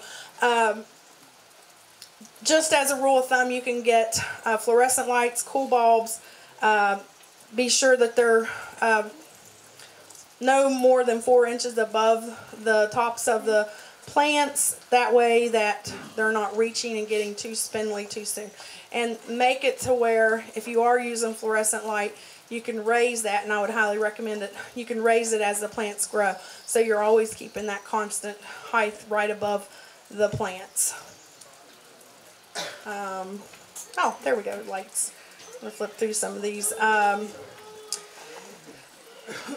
If you are going to use a window or you're outdoors in your high tunnel, just make sure you've got plenty of that light, and that's going to be something you're going to have to play with, because light's a fickle thing. You think you've got enough light coming through that plastic. I would still, even in a high tunnel, recommend that fluorescent light just to have a healthier start for your plants. The high intense timers are really inexpensive. Your plants are usually going to require at least 12 hours of light per day, up to 16 hours, so you can get an inexpensive timer and put that on your light system, and that way you're making sure your plants are getting plenty of that light. If you are using grow lights, 2 40 watt cool white fluorescent tube bulbs, you can purchase those as long as they're 2 to 4 inches from the top of the plants, providing at least 12 hours of light per day, and they should be raised. There's my spray bottle that I mentioned earlier. Just keep in mind, too much water is going to make your seeds rot. So if you don't have success, don't give up. Just try it again, and make sure your water is room temperature. You want to not make it too hot or too cold on your young tender plants. Fertilizer, you're going to use half of what you would with your once you see the first true leaves, you can use a water soluble houseplant fertilizer, and there's some different combinations out there, but you want to use at half the recommended rate of what you would use in the field or the high tunnel, and then you're going to fertilize in a 2 to 3 week interim, so you're probably only going to do it a couple times. When you go, one important thing before Corinne just kicks me off stage here, is the hardening off of the plants. You really need to think about that, and that's the process of getting them acclimated to the different temperatures, fluctuations, even out of the growing chamber that you have set up in your high tunnel, to the high tunnel. They need to be moved from that protective environment into maybe either outdoors or in your high tunnel for so many hours per day, when it's not really bright, when it's not really windy, anything that's going to stress them out for a couple weeks just to get them prepared. Plants should be moved to a 45 to 50 degree temperature indoors and outdoors, and in a shady location. So as long as it's a well vented, like cold frame, or there's some kind of shelter or shade cloth, you can put those out, and make sure you bring them in at night. Even cold hardy plants will be hurt or stunted if they're exposed to freezing temperatures before they're hardened. Once they're hardened off, you can put these seeds into you can put these seedlings or young transplants into the garden. And I keep saying garden, but it's high tunnels. Just make sure that you do it when the light intensity of the sun's not the brightest. So at the end of the day is a perfect time, or a cloudy day in the afternoon as the sun has passed its peak, which is usually like 6 in the evening. If transplanting the peat pots, make sure you trim the pots down to the soil level, and you're just going to put your transplants in at the soil line of the root balls that you have. There are other types of propagation besides just using seeds. So there's asexual, where you can just take parts of the plant and clone it. There's stem cuttings. They're where you take parts of the stem and stick them in the tips. That's in my slides. Y'all can read in more depth about it. There's the other types of stem cuttings include cane and heel cuttings, and it gives you little illustrations of how those actually can happen. Basically, if there's a node there, it can sprout roots, and if you use root not inhibitor, root hormone. I was going to say inhibitor. No, yes. It will also increase your chances of success with some of these cuttings. Leaf cuttings, a lot of the succulents like the African violet, jade plants do well with leaf cuttings, whole leaves. There's split vein cuttings, which are a little trickier, but this is just kind of when you get into playing and make plants, growing plants fun. You can even actually take large roots and small roots and take sections of those and grow plants. I was, just an example, had some impatiens out in my yard. The deer come and mowed them nicely for me. They were still a little bit of stem at the bottom. I just put them in, and what do you know? The leaves are coming back. It had enough there to start with the roots. Tip layering, you see this a lot with like strawberries and other vining plants.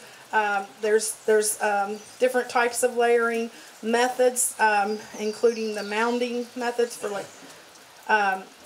There's even a way you can start a plant, what they call air layering. I've not actually tried it myself, but if you take a node and you split it open, and you wrap it with some moss, you can get some root development.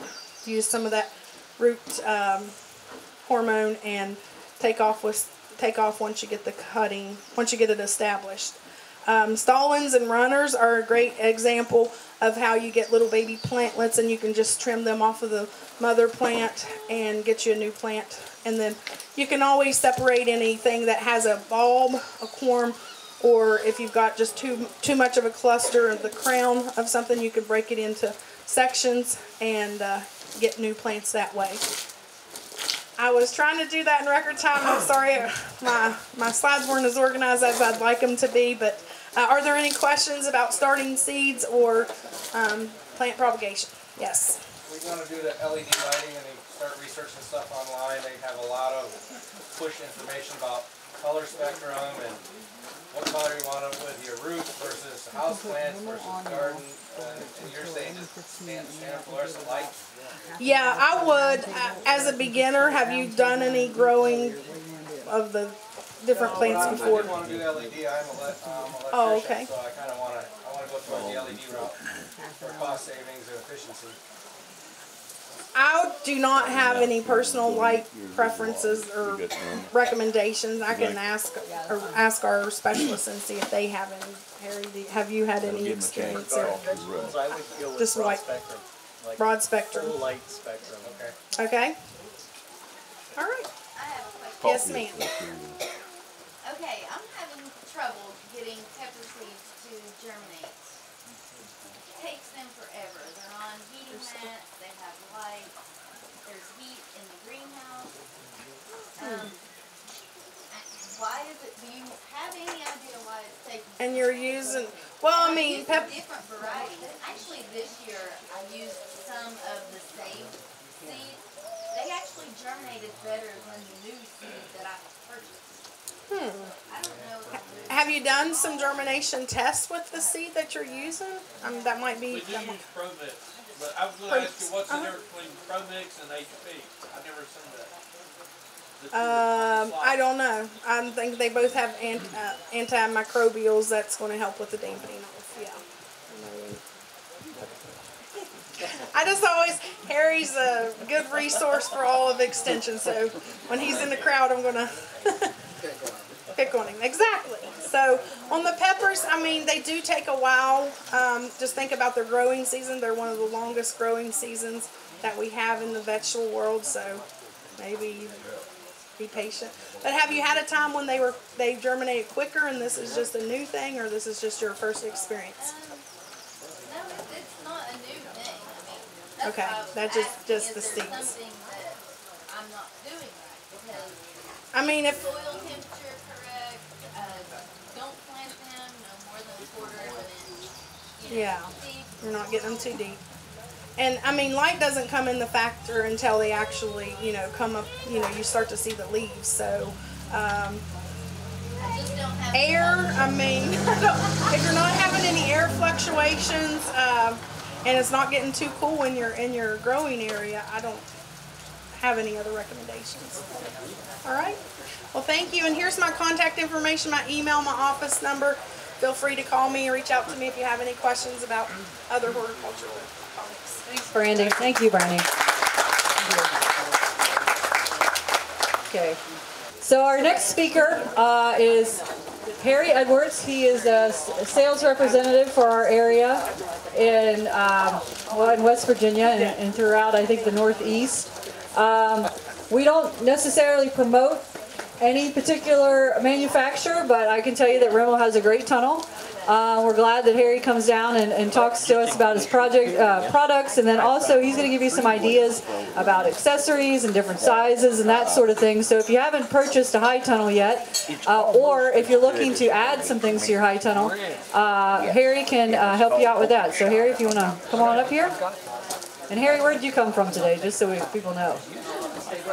Well, I know, but the night before. Where are you from? Pittsburgh and yeah, Lancaster, Pennsylvania. So here's Harry. Good morning.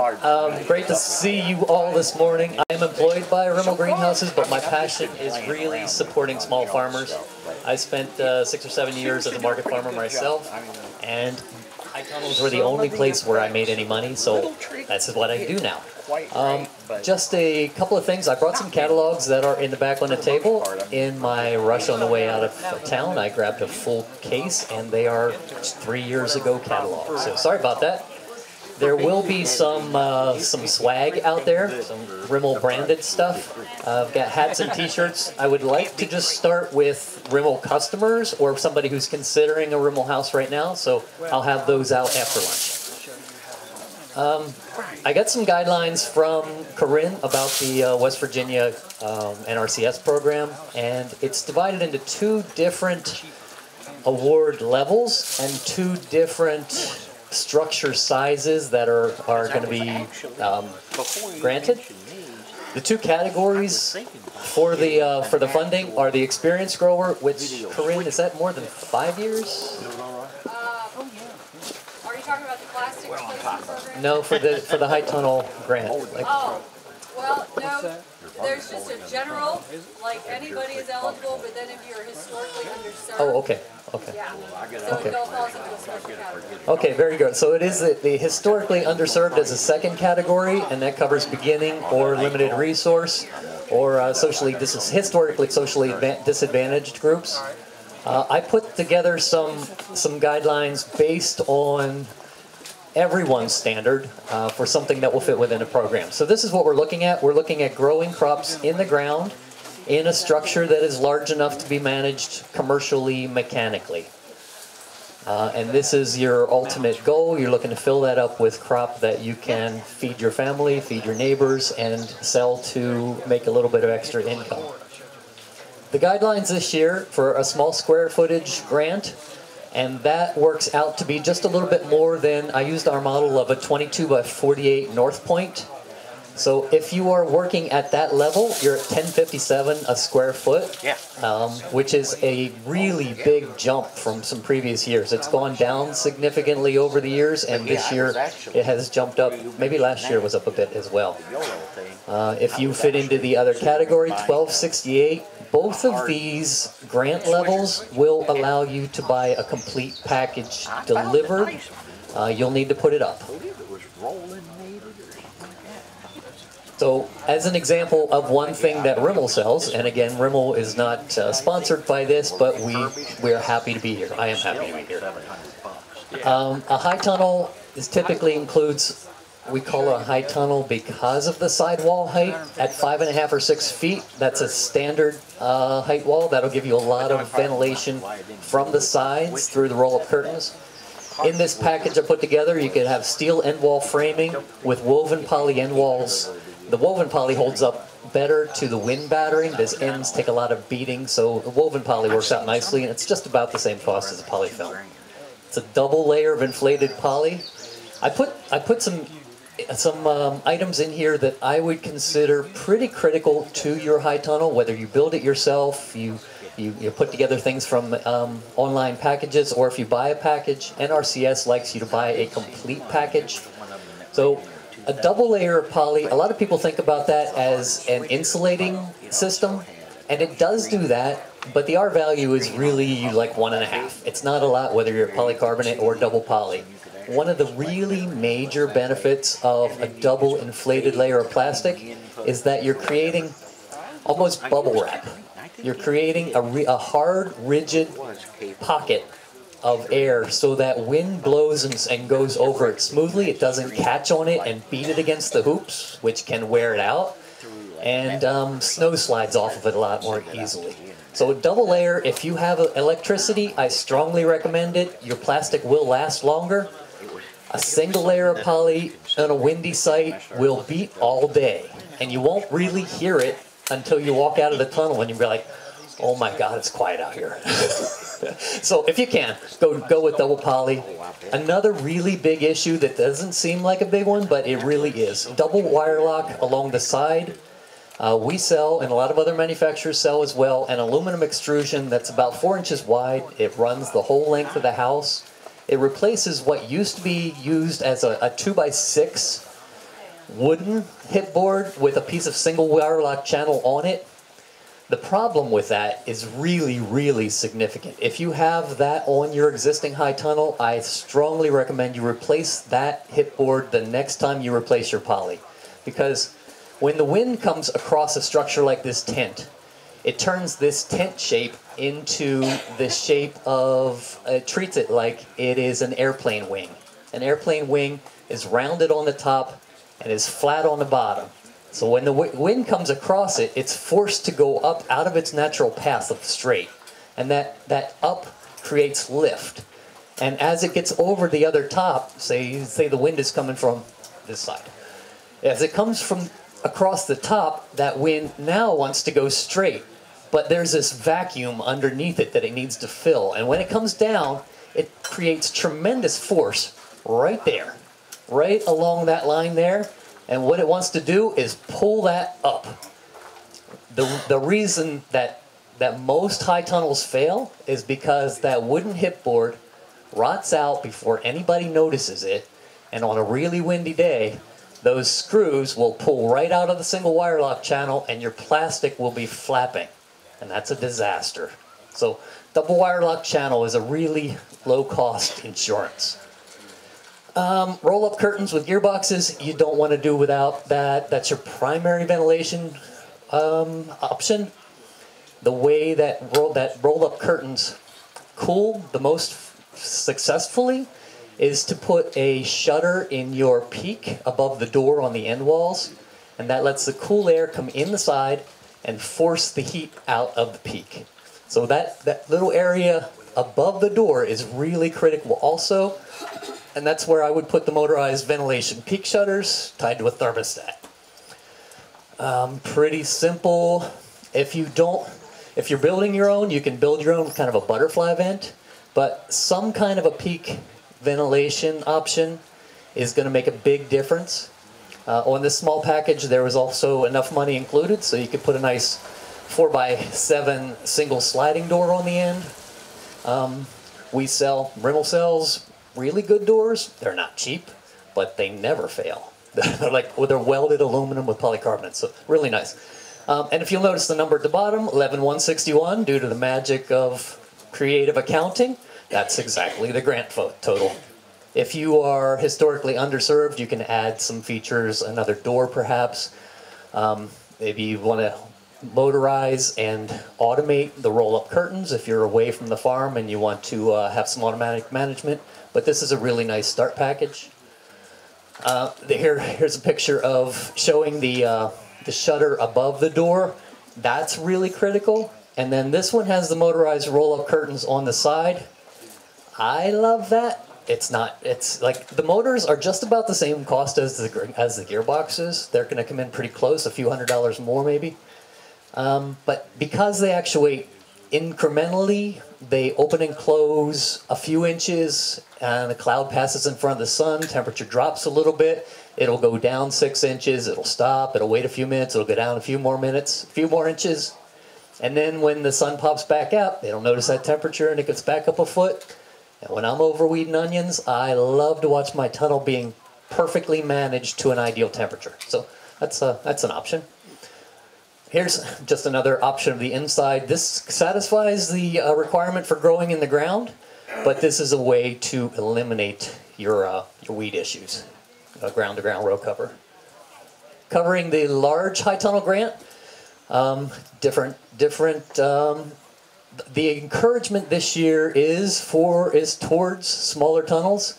So if you get a grant and you want to maximize that, you'll notice when I get into the next slide that the first smaller tunnel has a lot more nicer features, I would say.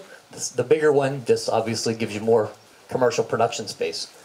Here we're about $6 and $7, and but that's a $17,000 grant for a money printing machine. This is why I love doing this. A 30 by 96 with the same sidewalls qualifies for that 2,880 square feet grant. On this one, because of the reduced grant amount, 2x4 end wall framing would be the recommended way to get a complete package delivered. If you want to go with steel framing or polycarbonate end walls, of course, those are also options. Same thing, double layer inflated poly, aluminum double wire lock, roll-up curtains with gearboxes, and motorized peak shutters. This one does not have a door. I couldn't fit it into the budget. But if you want to, say, if you don't have electric to your site and you want to eliminate the double layer and go with a single layer of poly, there could be enough money left over for a door. This is why NRCS wants you to buy a package. Rimmel is based out of New Hampshire. We started building high tunnels. One of our models is called a nor'easter. That's what it does. I've gotten pictures from West Virginia with 27 inches of snow on the roof. And first thing I said was, get out. And then go around the outside and knock the snow off. It will hold a lot. It's the Roman arch shape, so it'll take tremendous force in a downward position. It does not like weight from the side. So if you don't move this snow drift away from the side, it can push it in from the side. Be very careful about that. That's why we say when you're putting up high tunnels, leave a dozen feet between them for airflow and for the place for the snow to go. But that's what the inside of the house looks like. So in the wintertime, that is heaven. To give you a little bit of a heads up, this is what a complete package looks like from Rimmel when it's ready to go in the truck. It's a 13-foot long crate, 4 feet wide, about 4 feet high. When that arrives on your farm, be ready, unless you talk to me and say, I need a short truck for this delivery, and for all deliveries, it's going to come on a semi. So be ready for that. A short truck adds to the cost of the freight, maybe depending, usually a few $100s. It doesn't double it, but freight's already about $1,900 to get it here. So we're looking at some real money. Just be ready, that's going to come. It looks intimidating. 2 people can unload that in less time than it takes to really get that driver angry. So be ready. You may, if you have extenders on your forks, on your tractor or a tow motor, you could do it. You could take it off. A hand truck, if you have a neighbor business that has a dock where you could arrange the delivery, we do that. And the other thing is, if you choose polycarbonate for the end walls, which is fairly common, this is what that crate looks like. It's 6 feet wide and typically about 17 feet long. That's significant. The way that we just got an agreement with the manufacturer now that they're going to start making that a skid rather than just a crate, because usually it's tied to the side of the truck wall, and the way that you deal with it is you flop it over in the truck. It's always the last thing delivered. Lay it over in the truck and pull it out until one end rests on the ground, and then tell the driver to drive away, because it is very well crated. You don't want it to drop on top of a big rock, but it'll be safe doing it that way. You can also open that up and unload it by hand. There's an example of a complete all polycarbonate. This is a significant upgrade. I rarely do polycarbonate for farmers. Polycarbonate is more typically for not-for-profits and schools because they can get capital money, but they can't get maintenance money. So $20,000 to them is not a problem. $1,000 is a problem. This shows ventilation shutters on the front and the top. That's additional. But because this house won't have a roll-up curtain, on the other end of the house there are exhaust fans. So this is your intake. Here's some shade cloth. Your end walls, say if this is going to be next to your house, I'm just showing some creative ideas. If this is going to be next to your house, or if this is going to be retail at some point in the future, or if you're north facing, you could put an insulated wall in there. It's not going to cause any kind of deterioration. That shade cloth would be one of the first upgrades I would add to a West Virginia sale. If you can come up with $400 or $500 of your own money, when you're getting $15,000, that would be the first place to start. When do you recommend applying that? The shade cloth? Yeah. After you get some germination and decent growth in the springtime, probably by June. Maybe, well, this is an unusual May, but mid-May in a lot of cases. We always recommend Memorial Day to Labor Day. Mm-hmm. That's just an easy way to think about it. Okay.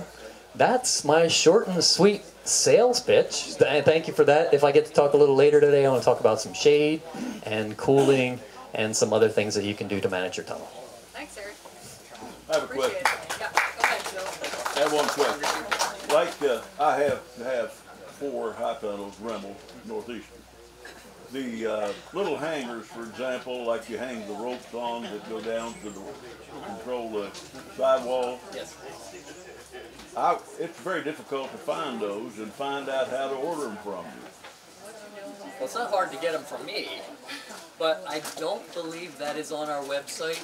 But our website will be revised. It is. I just got an email this morning from the new website.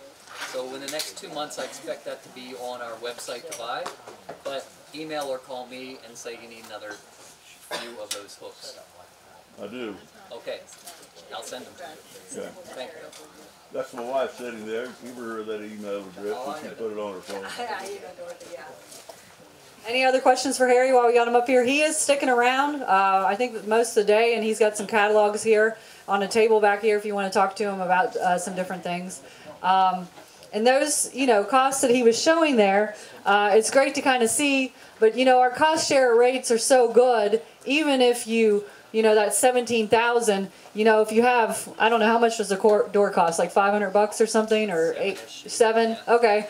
So you get a $18,000-$19,000 structure for $700 or $800. So, think about that. Think about it like in those terms. So if you want a bigger tunnel, if that's your desire, go for it, is what I say every time, because I think you'll hear from some growers that say, go for it. But the smaller tunnels are nice if you have smaller areas and you just want to try it out and see how it goes, and then go for another one later. So I thank you for those options, Harry. That was great. Thank you. So anyway, I think I'd like to ask Dorothy Stewart to come up and chat first. Dorothy and Bill, who's our chairman, they've had a high tunnel for 11 or 12 years now was the first one. Yeah. They now have 3, and their daughter has another one, so there's a potential for actually growing in 4. Dorothy has 3 full right now. So she's very great inspiration, a hard worker, and I don't know how she gets it all done, especially having to, coordinate with Bill's schedule because he's pretty busy too. So Dorothy, tell us a little bit about what's going on at your place. Okay. As you said, I've had high tunnels for 10 plus years and started out with one, and I really enjoyed it. The beauty of it to me is I can work early morning, which typically for early morning might mean anywhere from 4 o'clock on. Particularly if you're going to pick beans, they're easier to pick in the morning before daylight with a headlight. You can see the beans on the vines, and you can just pick them like ornaments on a Christmas tree. And that's what I enjoy doing. I don't typically like to work midday because it gets too hot. If I can get up and work a couple hours in the morning, that'll pretty much take care of the maintenance for the day. But I like to start out mid-March, and I'll plant in my tunnels. I kind of stick to the money crops and a little bit of other odd stuff that we eat. Started with some broccoli and cabbage and peas this year, and those will be in and out. In fact, the broccoli's gone now, and I'm going to replace the broccoli with cucumbers. But I typically stick with tomatoes, half-runner beans, cucumbers, and one other thing that I enjoy an awful lot is the sugar cube cantaloupes. I have an awful lot of requests for them because they're extra sweet and people look forward to them. But it's kind of odd about those. I initially had to sell those. I placed them out for sale and everybody just kind of walked by because they're just about softball size to about 5 inches or 6. They say, oh, they thought they were underground melons. But once they took my advice and bought one, then they'd come back even later in the day and buy 4 or 5 at a time. So it got to the point where I was kind of known as the cantaloupe lady. People would see me at the grocery store in December and ask me if I still had cantaloupes. But I've enjoyed those an awful lot. And I really do enjoy my tunnels. And it's difficult sometimes to get all the work done, but I just, particularly since I'm getting older and I slow down a bit, but I manage somehow to get it done. In fact, last evening I went and hoed some beans. Well, half a row's all I could do, so I had to rest a while. But we get it covered. I start out with one tunnel and get it going, and then I'll go to the second one and then to the third one. And then from there I have an outside garden as well. But I have a variety of stuff that we market, eat all that we can eat, and can what we want, and market the rest. Typically I'll take most of my stuff to Cerrito Market, and that market opens in mid-June and lasts till October. And that's been a good outlet for us. And I do sell some things to Williamson Market. Williamson has an awful good program with their wellness group up there, and they bought a lot of stuff from me last year. But marketing is not really my cup of tea. I can do it, but I would prefer to play in the dirt. Let everybody else do the marketing. I've got a question on your sugar cubes. Sure. I tried growing them last year in the hot tunnel, and I didn't seem to get very good pollination. Do you do anything to encourage pollination or bring bees in? Or? Actually had wonderful pollination. I have a group of small bumblebees in my area that was really good. But I had really, really good pollination, good production. One of the things in pollination is we like to plant like cucumbers on the outside edge. They don't grow that high. And everything we grow up. We grow on trellis. Nothing lays on the ground. And that gives you probably 3 times more growing area by growing up. We grow on trellis.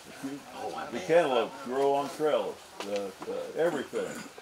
And that has been the greatest thing that we do. And you're reluctant to grow anything along your side curtains over there. We try to grow something that'll bloom and have a lot of bees and things that come into it from the side, instead of putting something there like beans that will grow up and block the airflow. You keep the short stuff over there and the tall boys and girls in the middle. Yeah, and if I could add to that, I've seen really good success with putting something like yarrow or Elysium right along the outside of your high tunnel, so you're bringing those wasps right to that point, and then they're coming in. Beneficial kind of wasps. We also, on the outside, close by, we'll have the, what's the bee? Butterfly bushes. Butterfly bushes. Right. That brings pollinators around your high tunnel that can get in.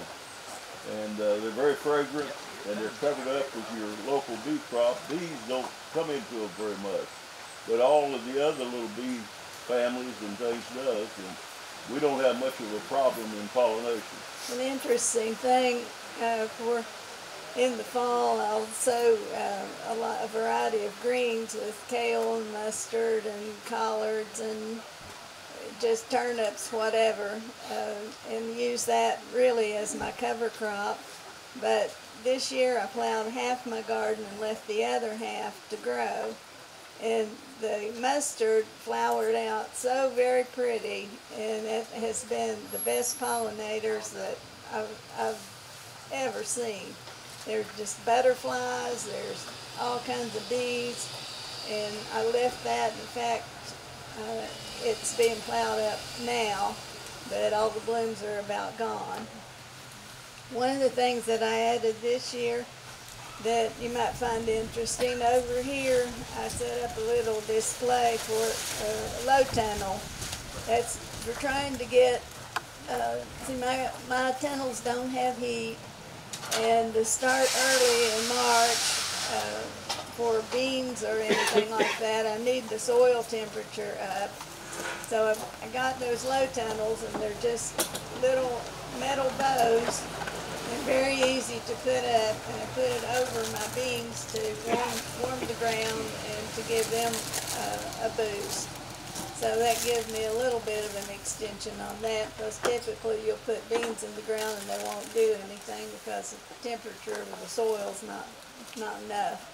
But with the little low tunnel inside, which is very, very easy to put up, and it takes you maybe 30 minutes to throw up a row of that. And the plastic on the top of them, if you look at the display over here, it has little air holes, so that keeps the condensation down and lets the air flow through it. And even the wind, if it blows through the tunnel, won't blow that away. It'll just fly up and settle back down. So that's been an interesting thing this year. What kind of half runners do you grow? Normally volunteers, if I can find them. State half runners got to where they had too many flat beans. The second year, I don't always keep the best record, so but I specifically remember the second year in my tunnel 1, I had 56 bushels of beans out of 5 rows in that high tunnel. It was phenomenal. In fact, one of the produce guys said, "That's better than Florida gets."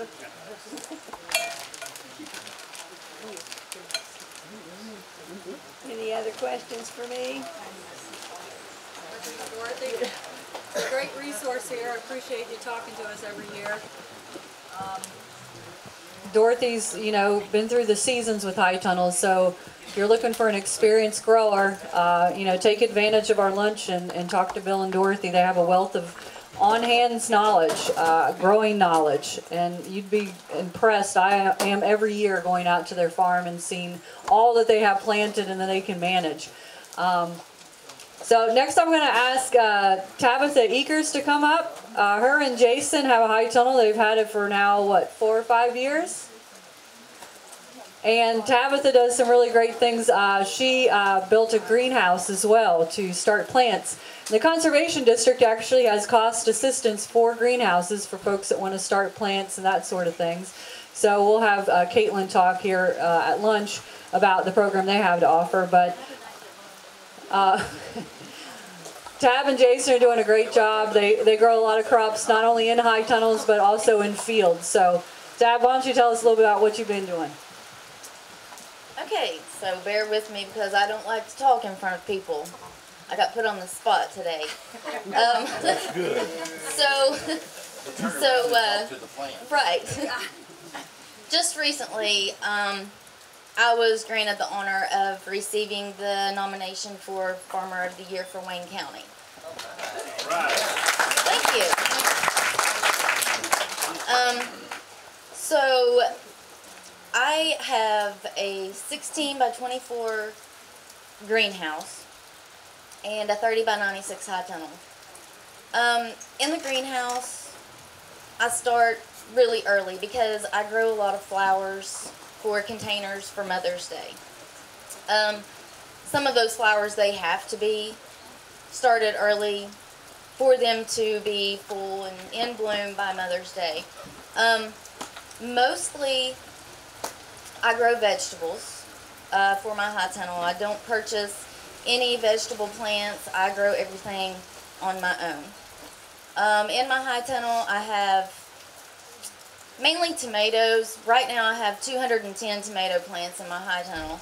I have 2 rows of half-runner beans, a row of cucumbers. I forgot what I grew, Dorothy. And then I have bell peppers.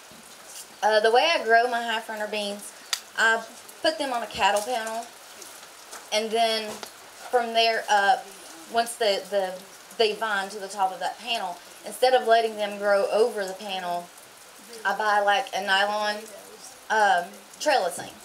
I hang that from the ceiling of my high tunnel and connect it to the top of that panel.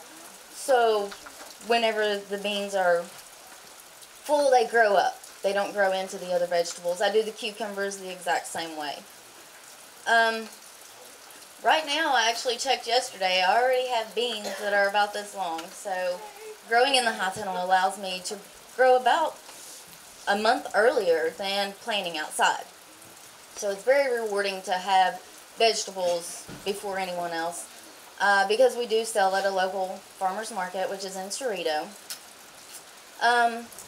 More crops that we have, what we're actually known for is our sweet corn. We grew, I'm pretty sure it was 12 acres of sweet corn last year. We also grow a lot of pumpkins. We provide most of the pumpkins for the pumpkin house in the fall in Canova. So that's one reason that I grow flowers to resell, because it kind of offsets the cost of the other seeds that, you know, we are known for. The pumpkin seed and the corn seed is not cheap nor fertilizer. So,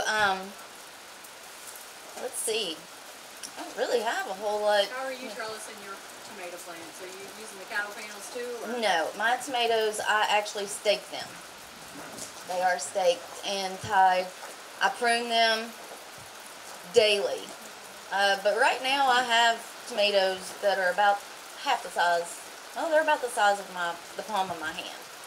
So I should have tomatoes before too long. And I was just thinking there with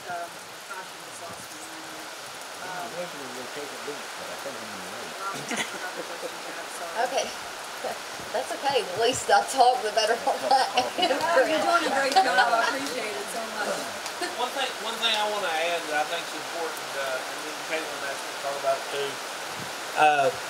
I'm one of the other conservation supervisors here in Wayne County. I'm Jason, and everybody gives me a hard time, but I'm more the mouthpiece, okay?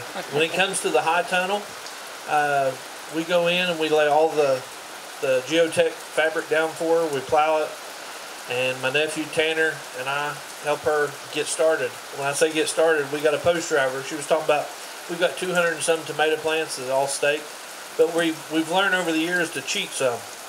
And we've got a driver, because I'm also the agriculture mentor with Wayne County Schools, and I do a YouTube channel, it's Rocky Knob Farm, and I didn't do it for adults, but it's kind of turned into adults. I did it for when the pandemic was going on. I was trying to get agriculture into the school system, and there's some education. Now that Tab, she's freed up a little bit and does some education, you're going to get a lot smarter from listening to her. So she does a lot. You know, without her and without Tanner, we couldn't do what we do. But I do want to tell you, if you've not owned a high tunnel and you're here and you're interested in one, we were there about 6 years ago. And we were sitting in this crowd working, both of us working day jobs. 40 hours a week, and the Lord's really blessed us because now she actually just quit her job at FedEx a few months ago, and this is our full-time thing. I do work for the school system. I am a conservation supervisor, but farming it's not an occupation, it's a lifestyle. And anybody that owns a high tunnel knows that the more time that you put into it, the better it's going to be. And she puts a lot of time in it. And that's why the high tunnel looks the way it does. It's not because of what we do. But we grow a lot of things on the outside. We just took on another 7 acres, and Cliff, my father-in-law, my mother-in-law, they farm too. They've got a high tunnel and they've got a greenhouse. But the big thing with that greenhouse, Bill taught me this years ago that Bill and Dorothy have been our mentors. And he said the only problem with owning a high tunnel, he said, it's hard to get plants early. He said the whole big thing is, he said, grow earlier, grow later. Where are you going to get your plants at? I said, yeah, that's true. So we ended up building a greenhouse, and my father-in-law built one also. I built several of those at the school systems now, trying to get ag pushed in schools. And, we not only save money, the thing with the flowers, we do the flowers not because I don't like the flowers. But I like getting a little money back from the gas bill. We don't have free gas. So we made a profit off of it. We sold several hanging baskets. If you drive through Cerrito, they've got our hanging baskets, and it makes you proud.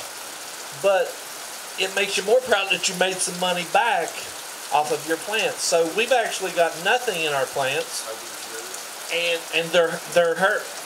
Well, oh no, these baskets ain't. No, we actually sold out early. So, but what I'm telling you is that I'm no educated biologist by no means. But there is hope if you want to grow for yourself. For what money that you invest and what you get in return, I was just telling the people back there, it's a win-win. If you're just growing for your family, that's fine. If you're growing to market, a thing that Bill had also taught me is what to grow in it. That's something that you want to consider. If you've got a high tunnel and you're going to sell at a farmer's market, my father-in-law, he does it, but cabbage is not feasible in a high tunnel. Corn is not something that you want to grow in a high tunnel. But when you get into those half-runner beans that sell for $112 a bushel, that's where your money's at. Or tomatoes. And when you grow something in your high tunnel, if you're doing it for your own self, that's a different, like Ronnie, he's doing most of it for himself, I'm sure. And that's something that you want to consider. Don't use that valuable space that can make you money. Use wisely what you're going to plant early. Cucumbers bring really good money, and we always run out. So that's another good plant that we have. But one thing that I was going to add is, whenever you are growing in a high tunnel, pay attention to your daylight, the sunrise, and the sunset. Because the way that I've set up my high tunnel is everything that grows tall stays on the sides where the sun rises. And then that's my cucumbers and beans, because I plant them and they grow straight up. I don't want them to shade my smaller plants. So I do the really tall, and then indeterminate tomato plants because they get tall. From the indeterminate tomatoes, the determinate tomatoes, because they're more, short of the bush stuff. So if you are interested in a high tunnel, you have a high tunnel, plan it out. Watch your sunrise, your sunset. That way you know that your vegetables are getting adequate lighting, and that is going to help them grow a lot better. There you go, Mel. So the other thing I wanted to tell you about the 16 by 24. So a few years ago, even as a supervisor, I won't stand here and lie to you, I was all about the greenhouse. We discussed doing it as a trial, and it didn't make it anywhere. So I told him, I said, well, I'm going to build one regardless. We need it. So we did, and we spent about $3,000. And like I said, it was a upfront investment. It's just like anything else farming. And they say, well, you can't afford to farm, but it'll pay off for you. So we built this greenhouse, and we tried to do everything right. We tried to put geotech down, put good gravel down. We tried to heat it, double plastic. You know, that's the NRCS specs that we wanted to follow. So now that we built it, I actually got on the state. We've got with the state, and now it is a practice that is offered for the conservation agency. So we actually adopted that policy in the Guyan district. So there is help if you're interested in a small greenhouse, and it doesn't have to be a 16 by 24, but that's like the limit on the big side of it. Any questions for me? I can't hear you. Is there a noticeable difference in the flavor of the beans grown inside? The flavor of the beans grown inside or outside? I'm not quite sure if there's that much of a flavor difference, but as far as looks, there's a big difference. right, they do grow better, and they'll have less like have rust, dark, have bug right, bites. the rust, the bugs, because you can control that. You can control pests and diseases in a high tunnel, you know, better than you can control it on the outside. And again, I'm not a WVU graduate. I'm telling you what works for us, okay? So, and I'm going to say this, and this is how we do it, and we don't care to share anything we do. So you got a cattle panel here that we start the beans on. Instead of just planting it on one side, we plant beans on both sides. Well, what that does, it's like a double row. It makes a double production. When you get up here high, if you go with a single strain, in our experience, you don't have the thickness that you would want. When you double them up like that, it seems like to us, they're going through cheap picks off a ladder. So the beans look so much better. I can just about look at a green bean now and tell that it was grown in a high tunnel or outside. And if you want to see pictures, I mean, we don't have anything. I wasn't really prepared to speak, but he has pictures on his phone. I have some pictures. So. There's one thing that I'm alike with Bill Stewart. I'm always prepared to speak, and you'll all be glad when I sit down. And he's very good at it. Much better than I am. Do I? You know, we've had this discussion this year. We took different kinds of beans, like Cliff experiments with pole beans and stuff, and we took them to the market, and you know, people walk by them, and you can't give them away. But I'll be honest, I wish that people were crazy about bush beans, because I would be buying me an oxbow picker, and I would be harvesting with a tractor instead of picking beans. Now, the good thing is she don't like me to pick beans, so I'm doing something right. Hey, Jason, tell them some of our marketing things. Jason, tell him about some of the marketing things that we do to draw attention, maybe, and to have fun. Like, put up a sign, I'll put up a sign, with arrow pointing toward Jason. So we'll go back to the Cerrito market. You know, Bill and I started this market a few years back, not to call anybody out or anything, but they had asked a group of people to come, which are no longer around, and had begged them to start a market. The city of Cerrito really wanted to support farmers, and they're all about taking care of their residents. So they wanted local fresh foods for a lot of the older people. And Bill and I go down and we open up the market, and to be honest with you, it's just like anything else. The first year, you know, there was days that I'd give up and go home, and Tab sat there for $30 all day. And we'd just shake our head, and Bill told me, he said, one thing about a market, said, whether you got much or not, you need to be there. My God, Bill, we ain't got a few tomatoes, and, you know. But we stuck with it, and we've grown that market. These people back here, they can tell you they've been down there. It almost looks like the cheese line at your local welfare office. Sometimes when people are lined up at the farmer's market. I mean, people come in there from everywhere. We've even had people from Charleston come down. And we try to have a good time with it. Bill told some people down there he did some matchmaking, and so I told him I did marriage counseling. So if one fails, you know, but you got to have a good time. And you know, older people will stop in at that market, and it's almost like a circus. Even if they don't need anything, they just want to stop and hear the bull, you know. So it's a happy place to be, and one of the things that I would recommend if you sell at a farmer's market, And this sounds so simple, but we've actually had some people come and sell. And when you go to somewhere to sell, if you're at a yard sale or you're selling a new Buick, people don't want to come around when somebody ain't happy. And if you're having the worst day ever, and if you can't go to that market and be happy, that's not the job for you.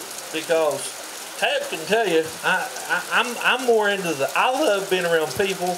I love being the sales. I love talking to people. She'd rather be like Dorothy. She'd rather be right there in the hot tunnel by herself. But it is a lot of fun. Go ahead. You guys practice your crop rotation in your high tunnel? You talk about growing for your light and stuff. I don't really do crop rotation in the high tunnel. Because we're mainly doing tomatoes and beans, so the only thing we would be switching really is the beans and the cucumbers to the other side. But now one thing that I will tell you that's made a difference, if you got one of those soil pros, don't be ashamed to use it, because I'm going to tell you, if you grow you a cover crop in there, it makes a big difference. And for years we didn't, and we did it this year, and I can already tell a difference in the soil. The crop rotation's great, but again, we didn't graduate from WVU, so they might tell you that we're in the wrong, and that's fine. But we are telling you what works for us. What cover crop did you use? Well, this year I used red clover, and I'll tell you why. Because I had some left over, and that's why. But now let's get back to that. I used to use, we grow about 15, 12 acres of sweet corn usually, and a few years ago I started putting cover crop on, and we started out with winter rye. Why? Because it's the cheapest. Well, then we got a program out there to help you with cover crop.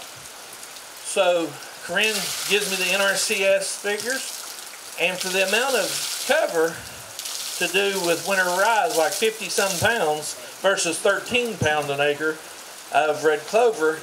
Even though the red clover is higher, for the same money you can have a lot better results. And the red clover does make a lot better results. I wouldn't say don't mix nothing in with the red clover. We might mix some in. Can I interject? Yeah, go ahead. Okay. So red clover does fix nitrogen in your soil. So if you're wanting to be an organic type producer, a clover is a good way to get that nitrogen in your soil. Clover will put anywhere from between 50 and 150 pounds of nitrogen back in your soil. So that's a real cheap, easy way to put nitrogen in your soil. And cover cropping, the more plants you use, the better off you'll be. Because you have to think about, it's kind of weird and abstract, but there are microbes in your soil. And different microbes like different plants. So the more variety, if you can put 3 in there, you're going to have better soil health, which is going to make your plants grow better. So what would be a good, 3 to do together there, like red clover and... Red clover, probably a cereal, like a grass cereal, like a rye.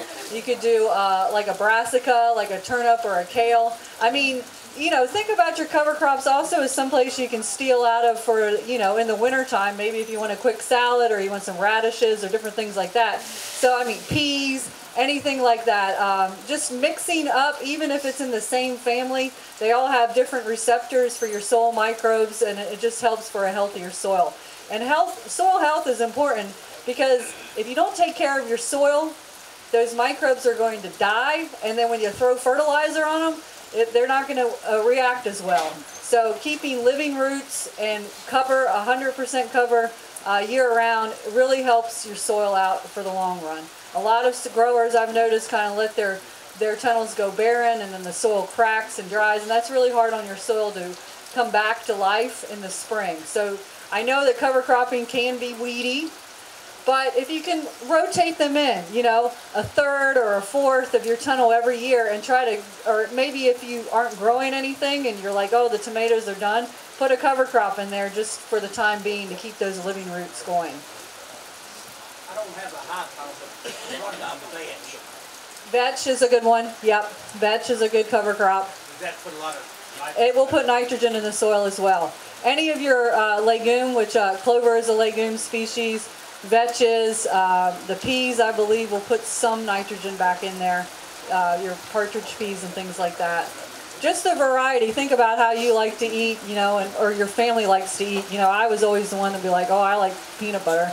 And, you know, my brother would be like hot dogs. You know, so think about how people are and how, or animals even are. I like to mix, my three would be winter wheat, winter rye, and we do a little bit of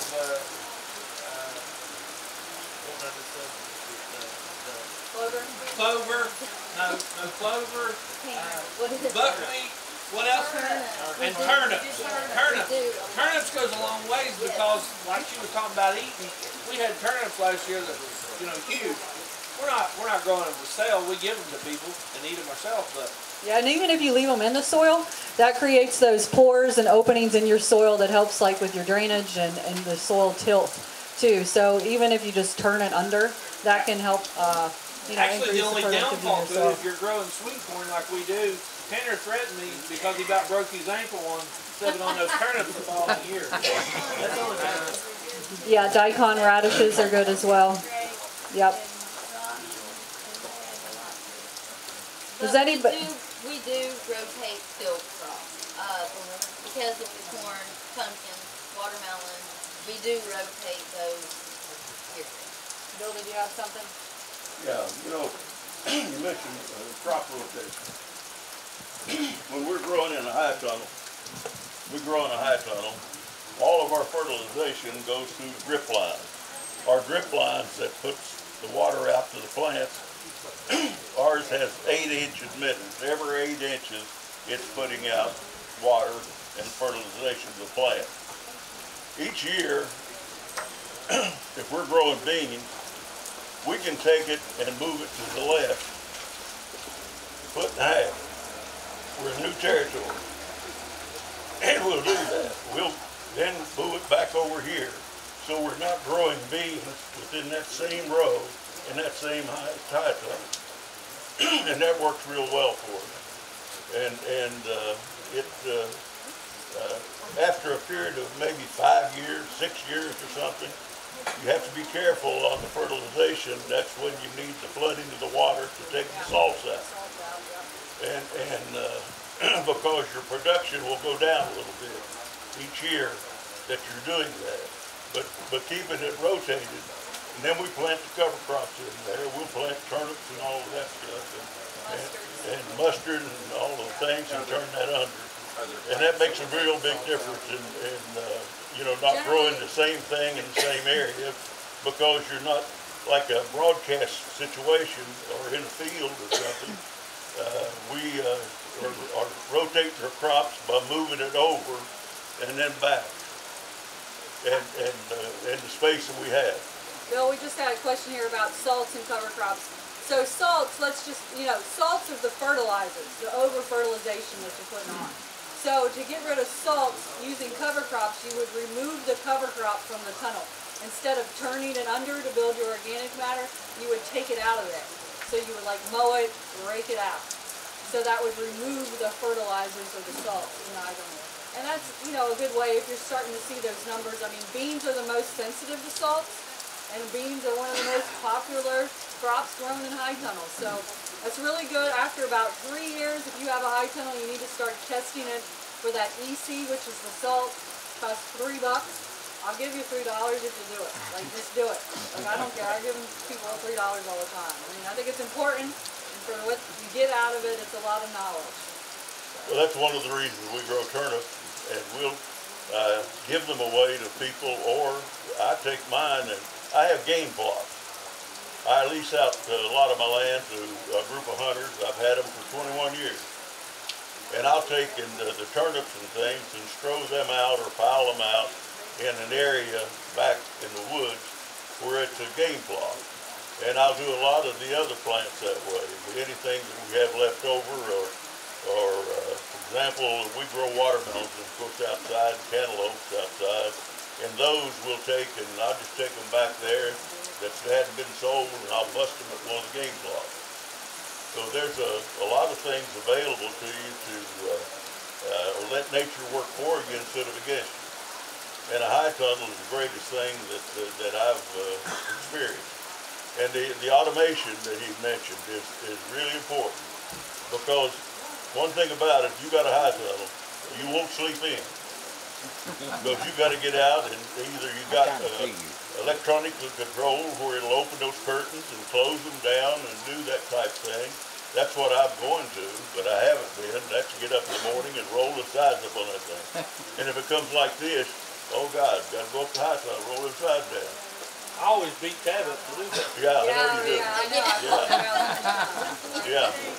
And the other thing about the cleanliness of the thing and disease control. For example, tabs. Not Jason, he's Tab's high tunnels, Tab's greenhouse are beautiful inside.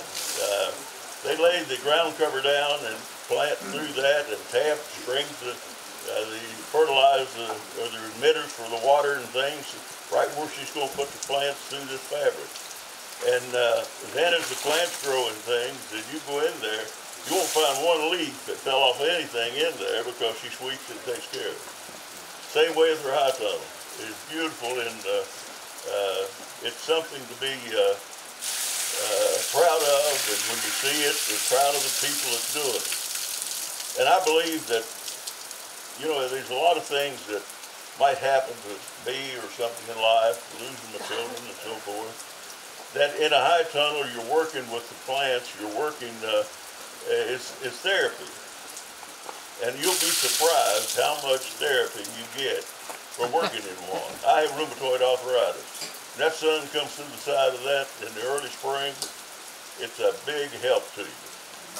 And it's just a beautiful thing on this world that you can do to be a part of the growth of the plants and things that feed us. Don't you find that? Absolutely.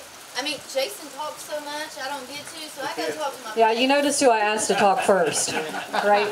Okay. Thank you, guys. I got one more thing I want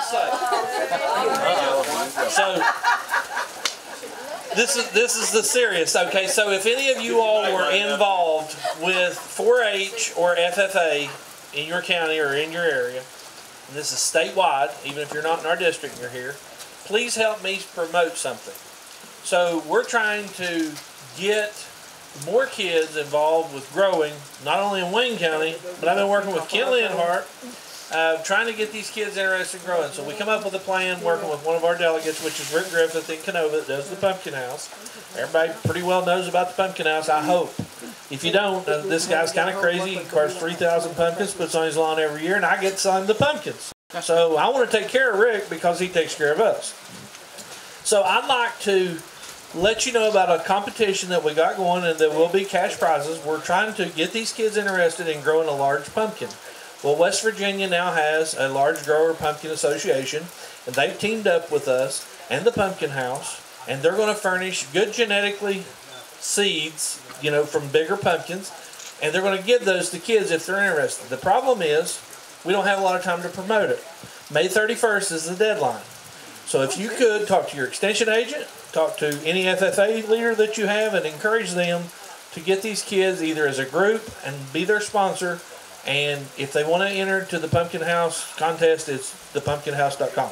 Go ahead. So is that where you get the seeds? Because I shared that information to our district, and I have 6 schools that are going to be growing. Okay, so Rick had problems with his IT guy. He doesn't do that full time or something.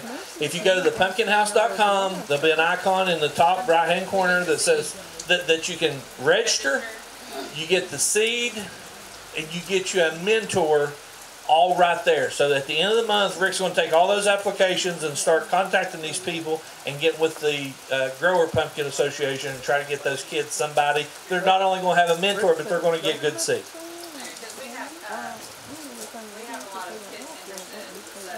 That's good. That's good. But like I said, I appreciate y'all's time and appreciate y'all listening to my wife. I listen to her a lot, and I never get tired of it. All right, thanks, Jason. Thank you. Yeah, those things. All right. I got one more grower. I asked it to speak, and I think that he brings a different perspective. He has 2 tunnels. It's Ray Ferguson. He has 1 tunnel, and that he grows strawberries in, and then he has another tunnel that he grows more market vegetables, and he does a great job at extending the growing season, having more produce longer in the year. So Ray, I'll let you talk. Thank you. I'm Ray Ferguson. I've been growing in high tunnels. I think I was the second one in Lincoln County to get a high tunnel. And the first one, I still have it. It's been growing strawberries all these years. Same crop. Okay.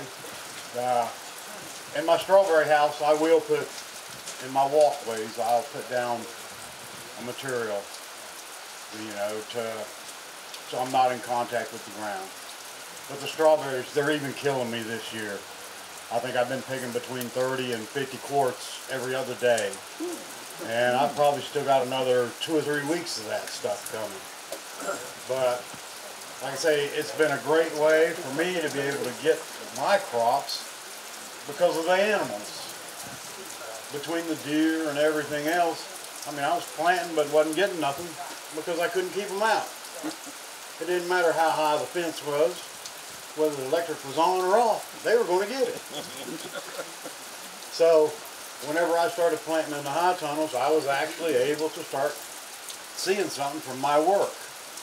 Okay, and like I say, them berries have been growing in there all these years.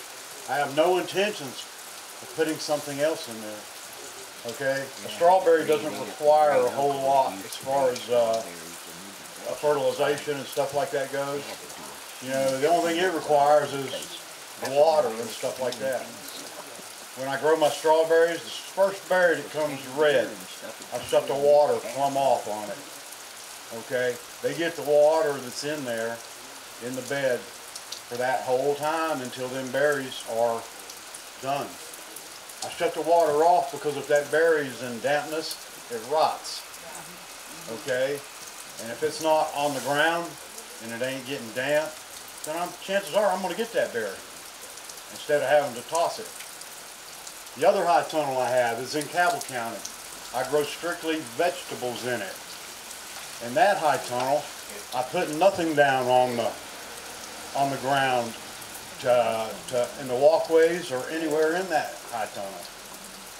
Okay, I do make mounds, almost like a potato hill, and I'll plant my crops, my tomatoes, my peppers, my broccoli, my cabbage, all that stuff in them mounds.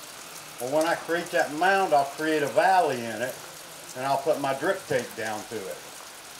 Okay, when I first plant my vegetables in there, I'll go through with a water hose and I'll wet them down good to seal the ground on the top.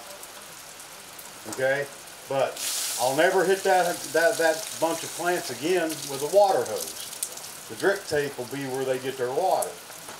Okay, and by doing that, I'm keeping everything fairly dry in there. So I don't have to fight the grasses and the weeds and stuff like that normally grows up, that you put ground cover on to keep from fighting the weeds. But because I'm controlling the water, I've got 6 inches of space right there on top of that hill where I have to pull a few pieces of grass or weeds out, you know what I'm saying? But the rest is all dirt, okay? Weeds, grasses, if they don't get water, they don't grow. It's that simple. So that drip line gives the water to them plants. The rest of it ain't getting nothing. Okay? In the winter time, after everything from the summer and the spring is done, okay, there's a lot of times I would, yes, in the field, I put cover crop out every year when we do things out in the field. In that high tunnel, I don't do that. I'll plant broccoli, cabbage, cold crops. I'll plant kale, lettuces, stuff like that. And, you know, through the course of the winter, I'll eat that and sell some of it. But then so my high tunnel that's growing the vegetables, it really doesn't get really get a good rest, you see what I'm saying? But the thing about that one, I always look at it like this. Okay, everything in that high tunnel depends on me. If it needs fertilization, it's my job to make sure it's fertilized.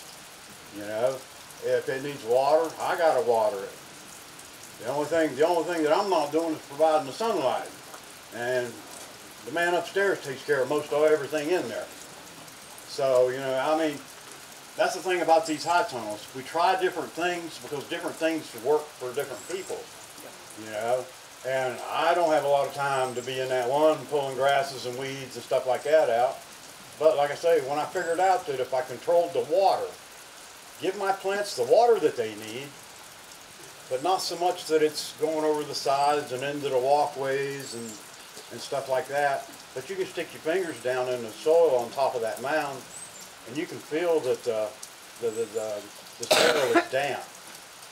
But whenever, like I say, when I spray them when I first plant them, it creates a seal all the way around the top, and it just holds the weeds and everything back.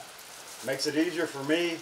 I grow some beautiful fruits and vegetables and stuff like that in these tunnels, and there's no way I could do it outside with the way the animals are and stuff. But to me, it's been a plus, and especially with NRCS, you know, some of the programs they've gotten, some of them high tunnels, it was actually really cheap for me to get into doing them.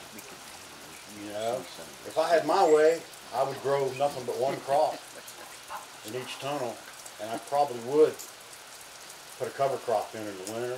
But because I'm trying to take as much advantage as I can of that, what's in that high tunnel, I like planting like winter crops in there too. Because, you know, people eat, even if it's winter time.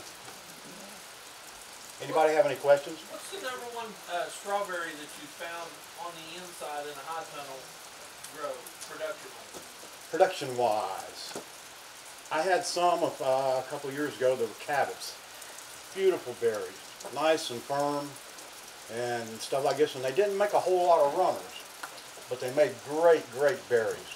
This year I have one in there that's called Dickens. Okay, that plant, man, it makes runners like crazy. Okay, and whenever it starts flowering, I can go to one plant and pick almost a half a quart of berries out off of one plant. Okay, there's years whenever I've picked 1,000 quarts of berries out of there. You know, and I'm selling for $6 a quart, so I'm not complaining. You know, the only thing that's complaining is my back. Yeah, oh yeah. But so a guy told me that when they used to grow strawberries when he was a kid, and I've never grew them. I'm just that's an interest I have. That every time they would plant them, the first year they pull all the blooms off. Not harvest the berries. I've never done that. Okay. I'm just curious. Every 3 years I have a rotation. Every 3 years I'll kill them all out because there's so many in there that they just can't make it no more. Okay? And I'll kill them all off, get them all out of there, and I'll plant new plants in there. Okay? So what do you do for winter in where the strawberries are? How do you put them down for winter? Just like you're outside with straw? Or? Nope. Inside that high tunnel I don't do nothing. Okay.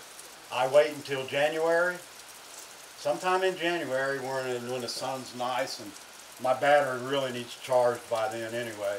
And I'll get out there when the sun's nice and warm on me, and I'll pull my coat off and have nothing but my t-shirt on, and I'll take a weed eater and go through there and I'll weed eat all of them off to the top of the ground.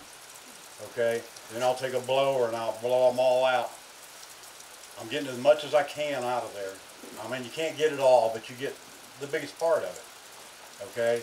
So I'm cleaning everything out of there so that the only thing that's in there is the crowns and what will come from them crowns. Most of the time, the runners and stuff like that, from like this year, they'll be rooted into the ground where they found places in the dirt where they can root, and it won't hurt them because they're dormant that time of the year anyway, you see. So, anything else? You don't replant with any of the runners from the existing plants? You could, but the thing about it is whenever I change over like that, you know, they got so many different varieties, and sometimes you just never know, you know.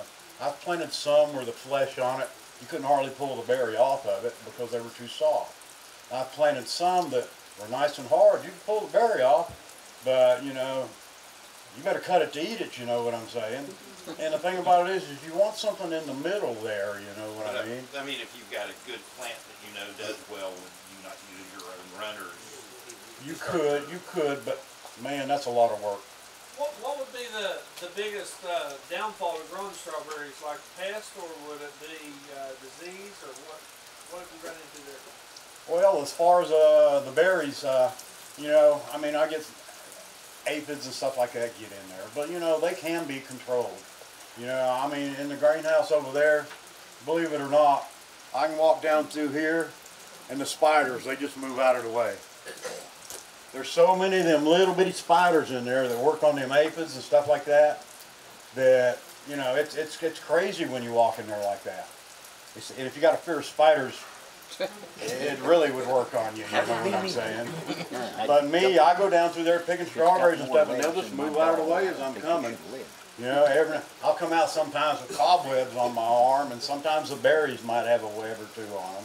But I think that is actually my biggest predator in there as far as controlling everything, you know, in that tunnel right there. Yeah, Carlos is agreeing with you over here. But they really make a big difference in there. And you know, late in the year I'll see where sometimes they'll put their little spider bulb nest or eggshell. There'll be several of them all around the sides of the tunnel on the inside every year.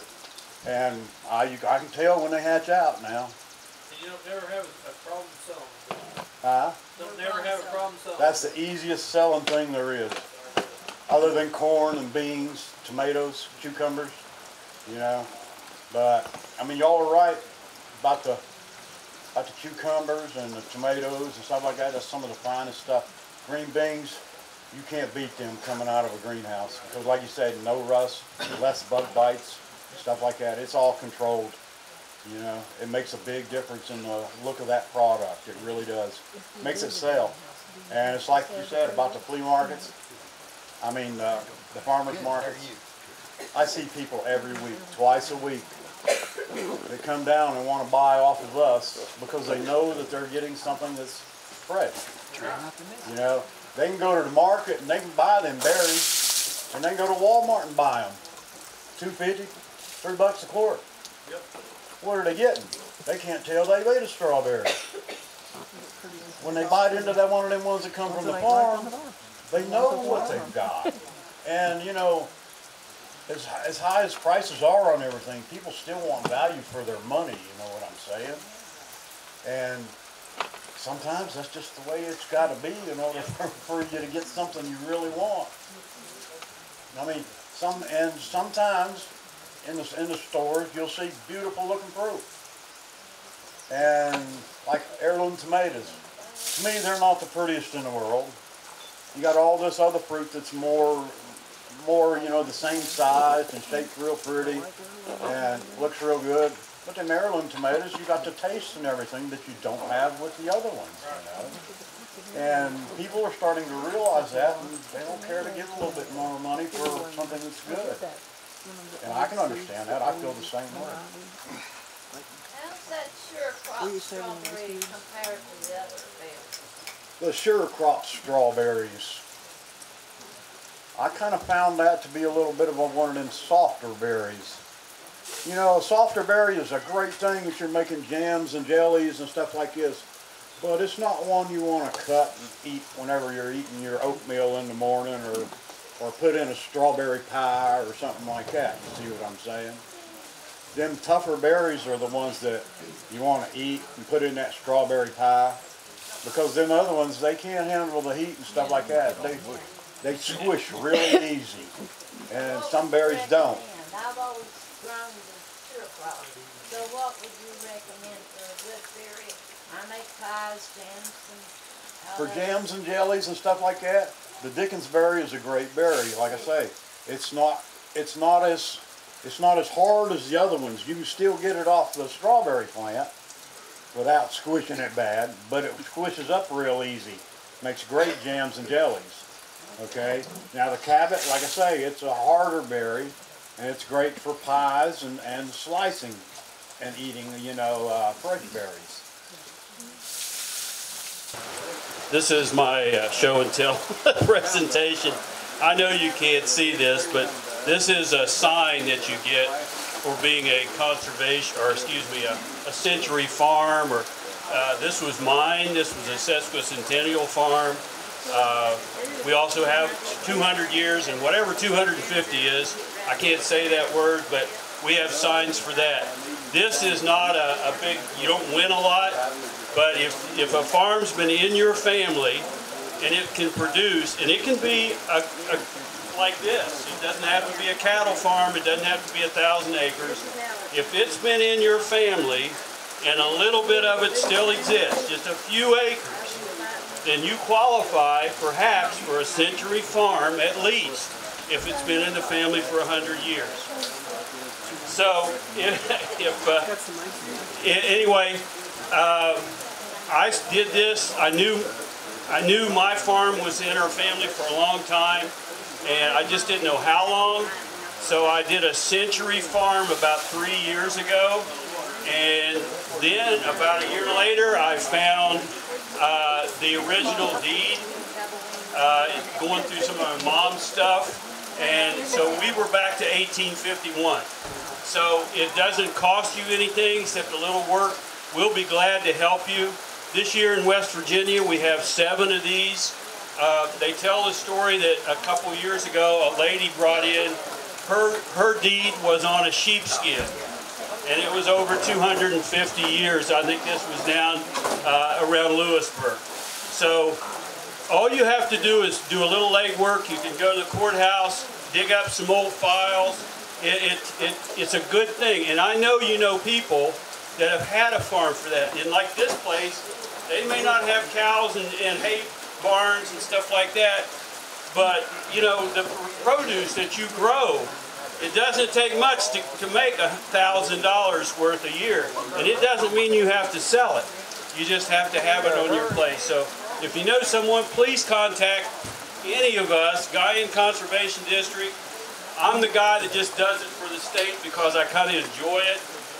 And I'll be glad to get with you. I've gone to the courthouse with some people.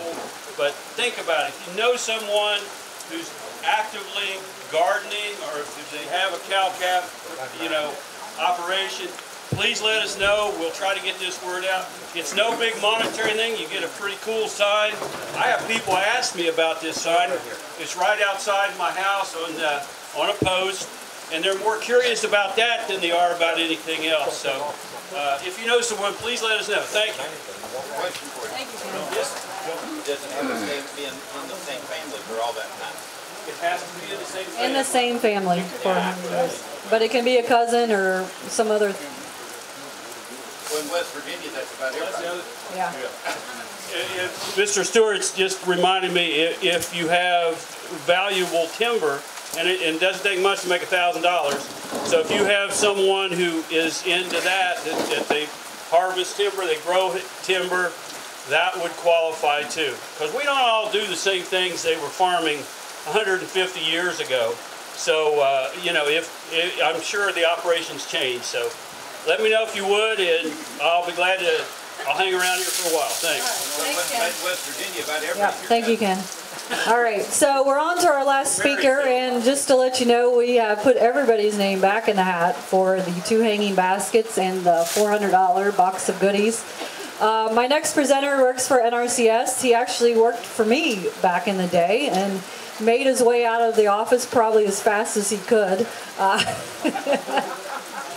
Yeah, so anyway, and Dustin was very integral and started in the first farm field day we had in Lincoln County. I don't know if many of y'all remember Zeke Wood and Nona and all those folks, but they came to us and said they wanted a farm field day, and I said, hey, Dustin, because I like to delegate, hey, this looks like a great project for a younger employee. So anyway, Dustin was integral in getting that started, and we think it was 2004.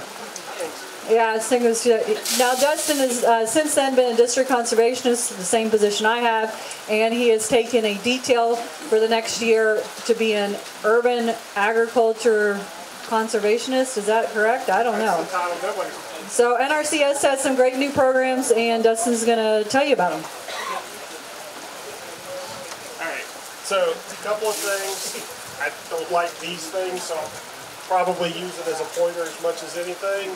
And it's good that you're here, because I figure on a day like this, you'd just be sitting at home in a chair, drifting off, and your mind starts to wander, and you're like, I wonder what NRCS is doing.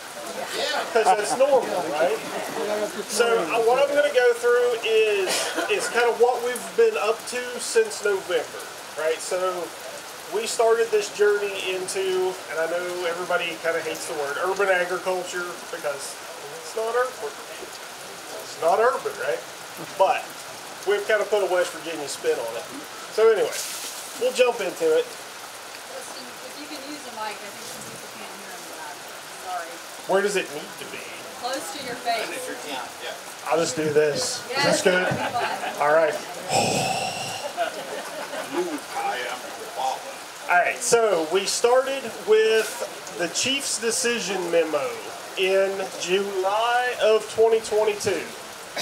The chief of the NRCS decided that, we've done what we can do for everybody except small-scale farmers, right? So if you guys have looked at practices in the past, something's come up, you want to do a pollinator plot, right?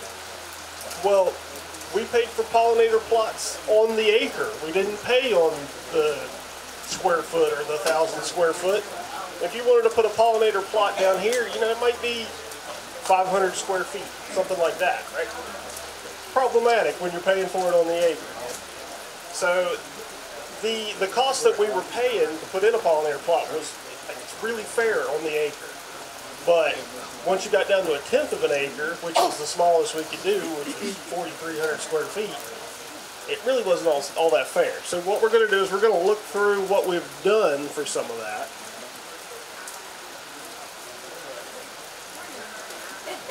I can sit there and do the slides for you. That's probably going to be the way to go. All right. Next slide. Oh, we're good. I got it. All right. So what we did is we went through a process of reforming the way we approached urban agriculture in West Virginia, and we moved into and we settled on this focus on small-scale agriculture. So within small-scale agriculture, we had this working group. The working group came up with the focus areas. The focus areas are what you might expect. All right, so it's truck cropping. It's like super small-scale livestock, 5-10 acres, a few animals, a few head of cattle, half a dozen head of sheep, a dozen head of sheep, some goats, something like that. And then we just went ahead and went all in. And so we went with wildlife habitat, and we went with small-scale forestry stuff too. So, in for a penny, in for a pound. All right, so after we decide we're going to go this route, we've got these small-scale practices kind of in the hopper coming down the pike. We had to plug a few holes first, so we adopted some interim conservation practice standards, which are to say they're not super well defined. We're going out there, we're kind of taking the gloves off with it. We're trying some different things. We're going to see what works. What we did adopt was low tunnel, raised bed, and amending soil properties with lime. Go to the next one. And then we adopted, after we plugged those holes, 120 small-scale scenarios across 33 common practices. So, when we start looking at the individual practices, the low tunnel comes up first because that's my favorite, and I hope it becomes quickly all of your favorite. We've got some here in the back you can look at if it stops raining or on your way back to your car. But what a low tunnel is just, it's not a high tunnel, right? So it's the same kind of idea. You can approach it from a dozen different directions. And like I said, it's an interim conservation practice standard. So the gloves are off on how we construct it, right? We can do it with bent metal bows. We can do it with black plastic pipe.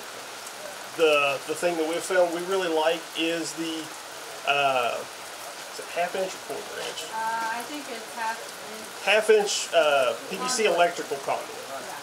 Good stuff. Makes a nice sturdy bow, lasts a long time. And in that same spirit, we have multiple covering options. So if you look back here again, we've got a couple of covering options back here. You can do everything from the white woven fabrics for season extension to get you past the freeze period. You can do shade cloth, you can do bug net, or you can do greenhouse plastic if you want to. So, you know, like I said, these are for early season extension, and they're for getting you over the hump in the summertime with problems you might have. Like I said, again, be it bugs or, you know, put some shade cloth on, keep your lettuce from getting bitter, or yada, yada, yada. But the cool thing about these, and the place where these really beat high tunnels, one is on cost, obviously. But two, at the end of the season, or, you know, if you're done using it in the summer for whatever purposes you had, take it down, fold your cloth up, straighten your bows back out. You know, it's just PVC. Once you take the tension off of it, it's going to pop out. Slide it in the shed or under the deck, whatever you need to do there. But these are a fantastic, cheaper option for all of the sorts of things high tunnels do. Now we can go to the next one. All right, so this is the one that tends to get everybody excited. I'm going to temper your excitement right now. Just take a breath. Stop.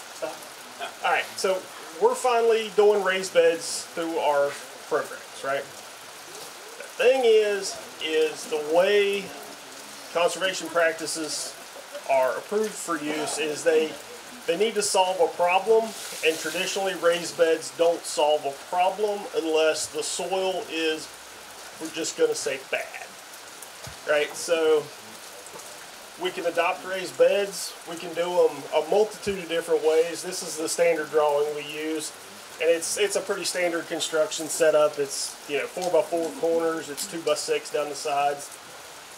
But the problem comes in with meeting that intended resource concern of creating a growing environment above a bad soil.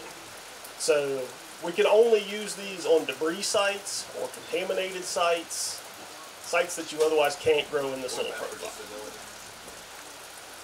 That hasn't come up yet. I don't have an answer to that. But the good news is the Conservation District can do raised beds on any site. There you go. Yeah. So anyway, we're offering raised beds now under certain circumstances. Let's go ahead and roll on to the next one. Let's not linger on it. All right. So when we get into the small scale scenarios of those 33 typical practices we do, you know, it's kind of been touched on the why, and the Rimal guy kind of stole my thunder on number 3, I think is the high tunnel. But anyway, so we're talking about, I always like to start off talking about the pollinator plot, because the pollinator plot before was $700 an acre, became problematic when it was $70 for a tenth of an acre, right? Nobody can put in a pollinator plot for a tenth of an acre. By the time you buy your seed, have it shipped, and any consideration for ground prep, right? Impossible. So it certainly wasn't fair. What we did was we switched to a scenario where it's paid by the 1,000 square foot. So now, if you want to do 500 square foot, that's half 1,000 square foot. You want to do 2,000 square feet, that's 2,000 square feet. And right now, for 2023, our payment rate is $121.05 per 1,000 square feet.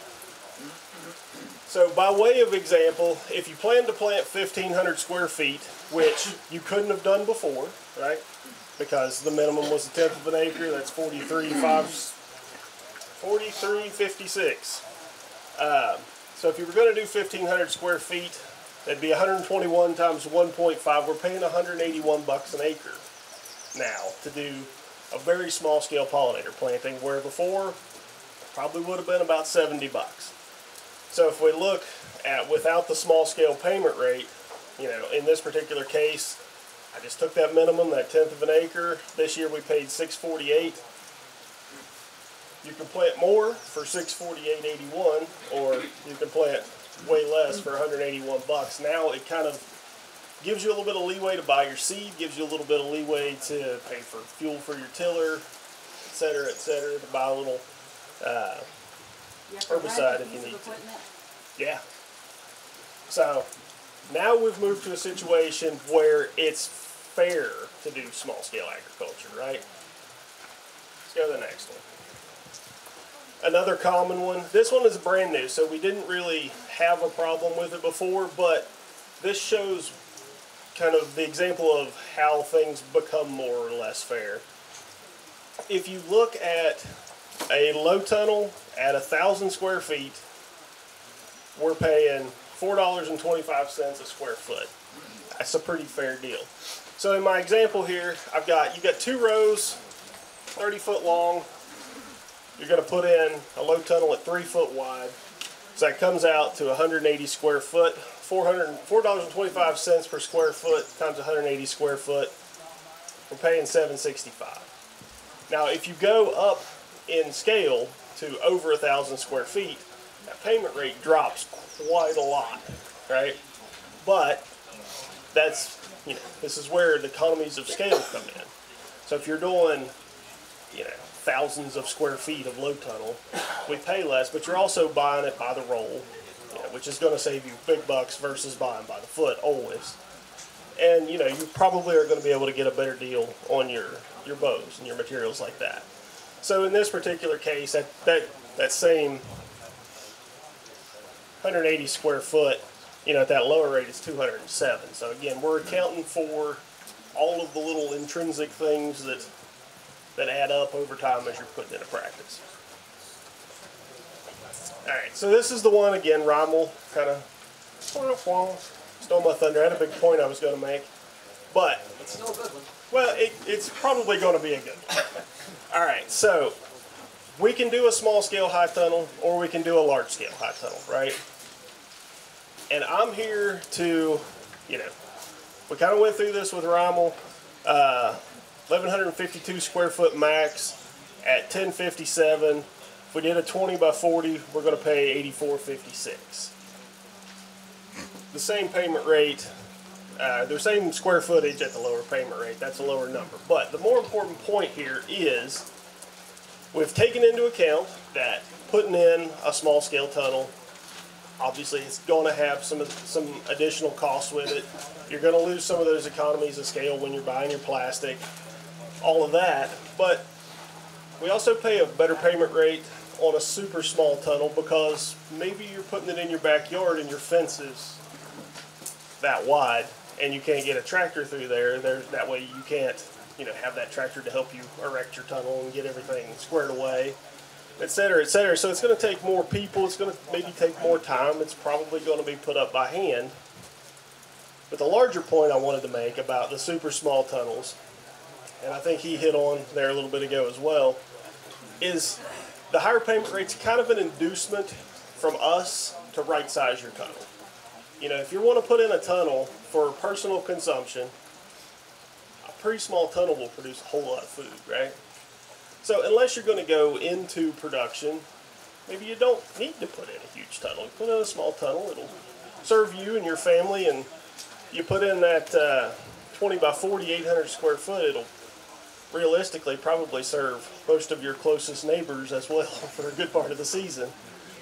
But as you're looking at practices, it's time for our small scale farmers to stop worrying about, the payment inequity and really focus on conservation. We have a bunch more practices that I don't really cover here, but I mean we're talking everything all the way down to cover crop, to crop rotation payments, to reduced tillage payments.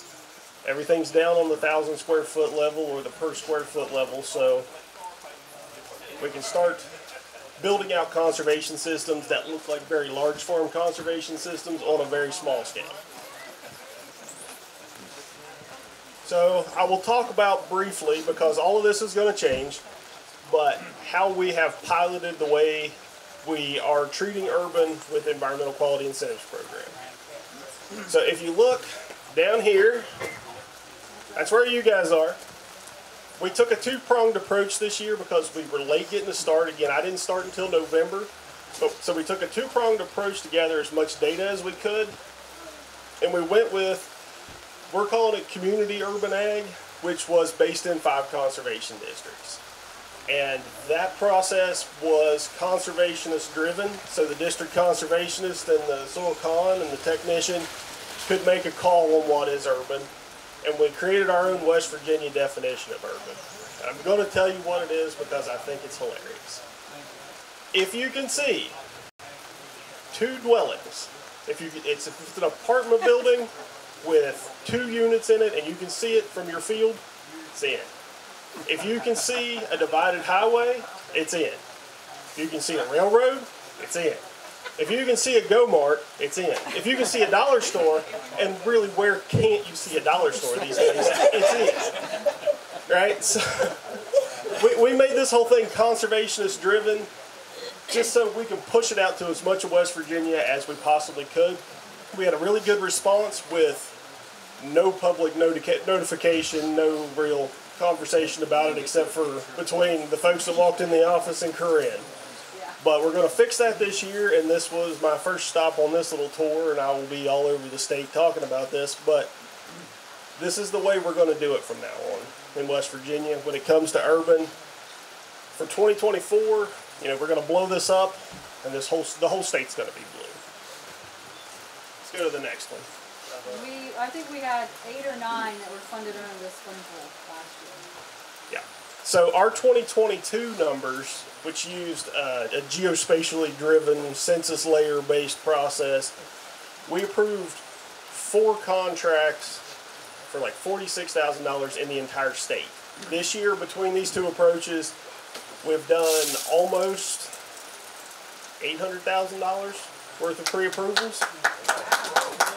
And we had 90 some applications across the state. But so the other half of what we did was we stuck with the geospatial approach. We expanded it. So you'll see all these little pink dots around here. That's a combination of a census layer saying where there is an urban population as defined by the Census Bureau. The unincorporated places layer, which as we all know in West Virginia is where everybody lives. You know, nobody lives in downtown Bridgeport. Everybody lives like on the edge of Bridgeport. So, you know, we expanded it out just to see what it would do, and it produced, I think, right at 20 applications, which is way more than we did the year before.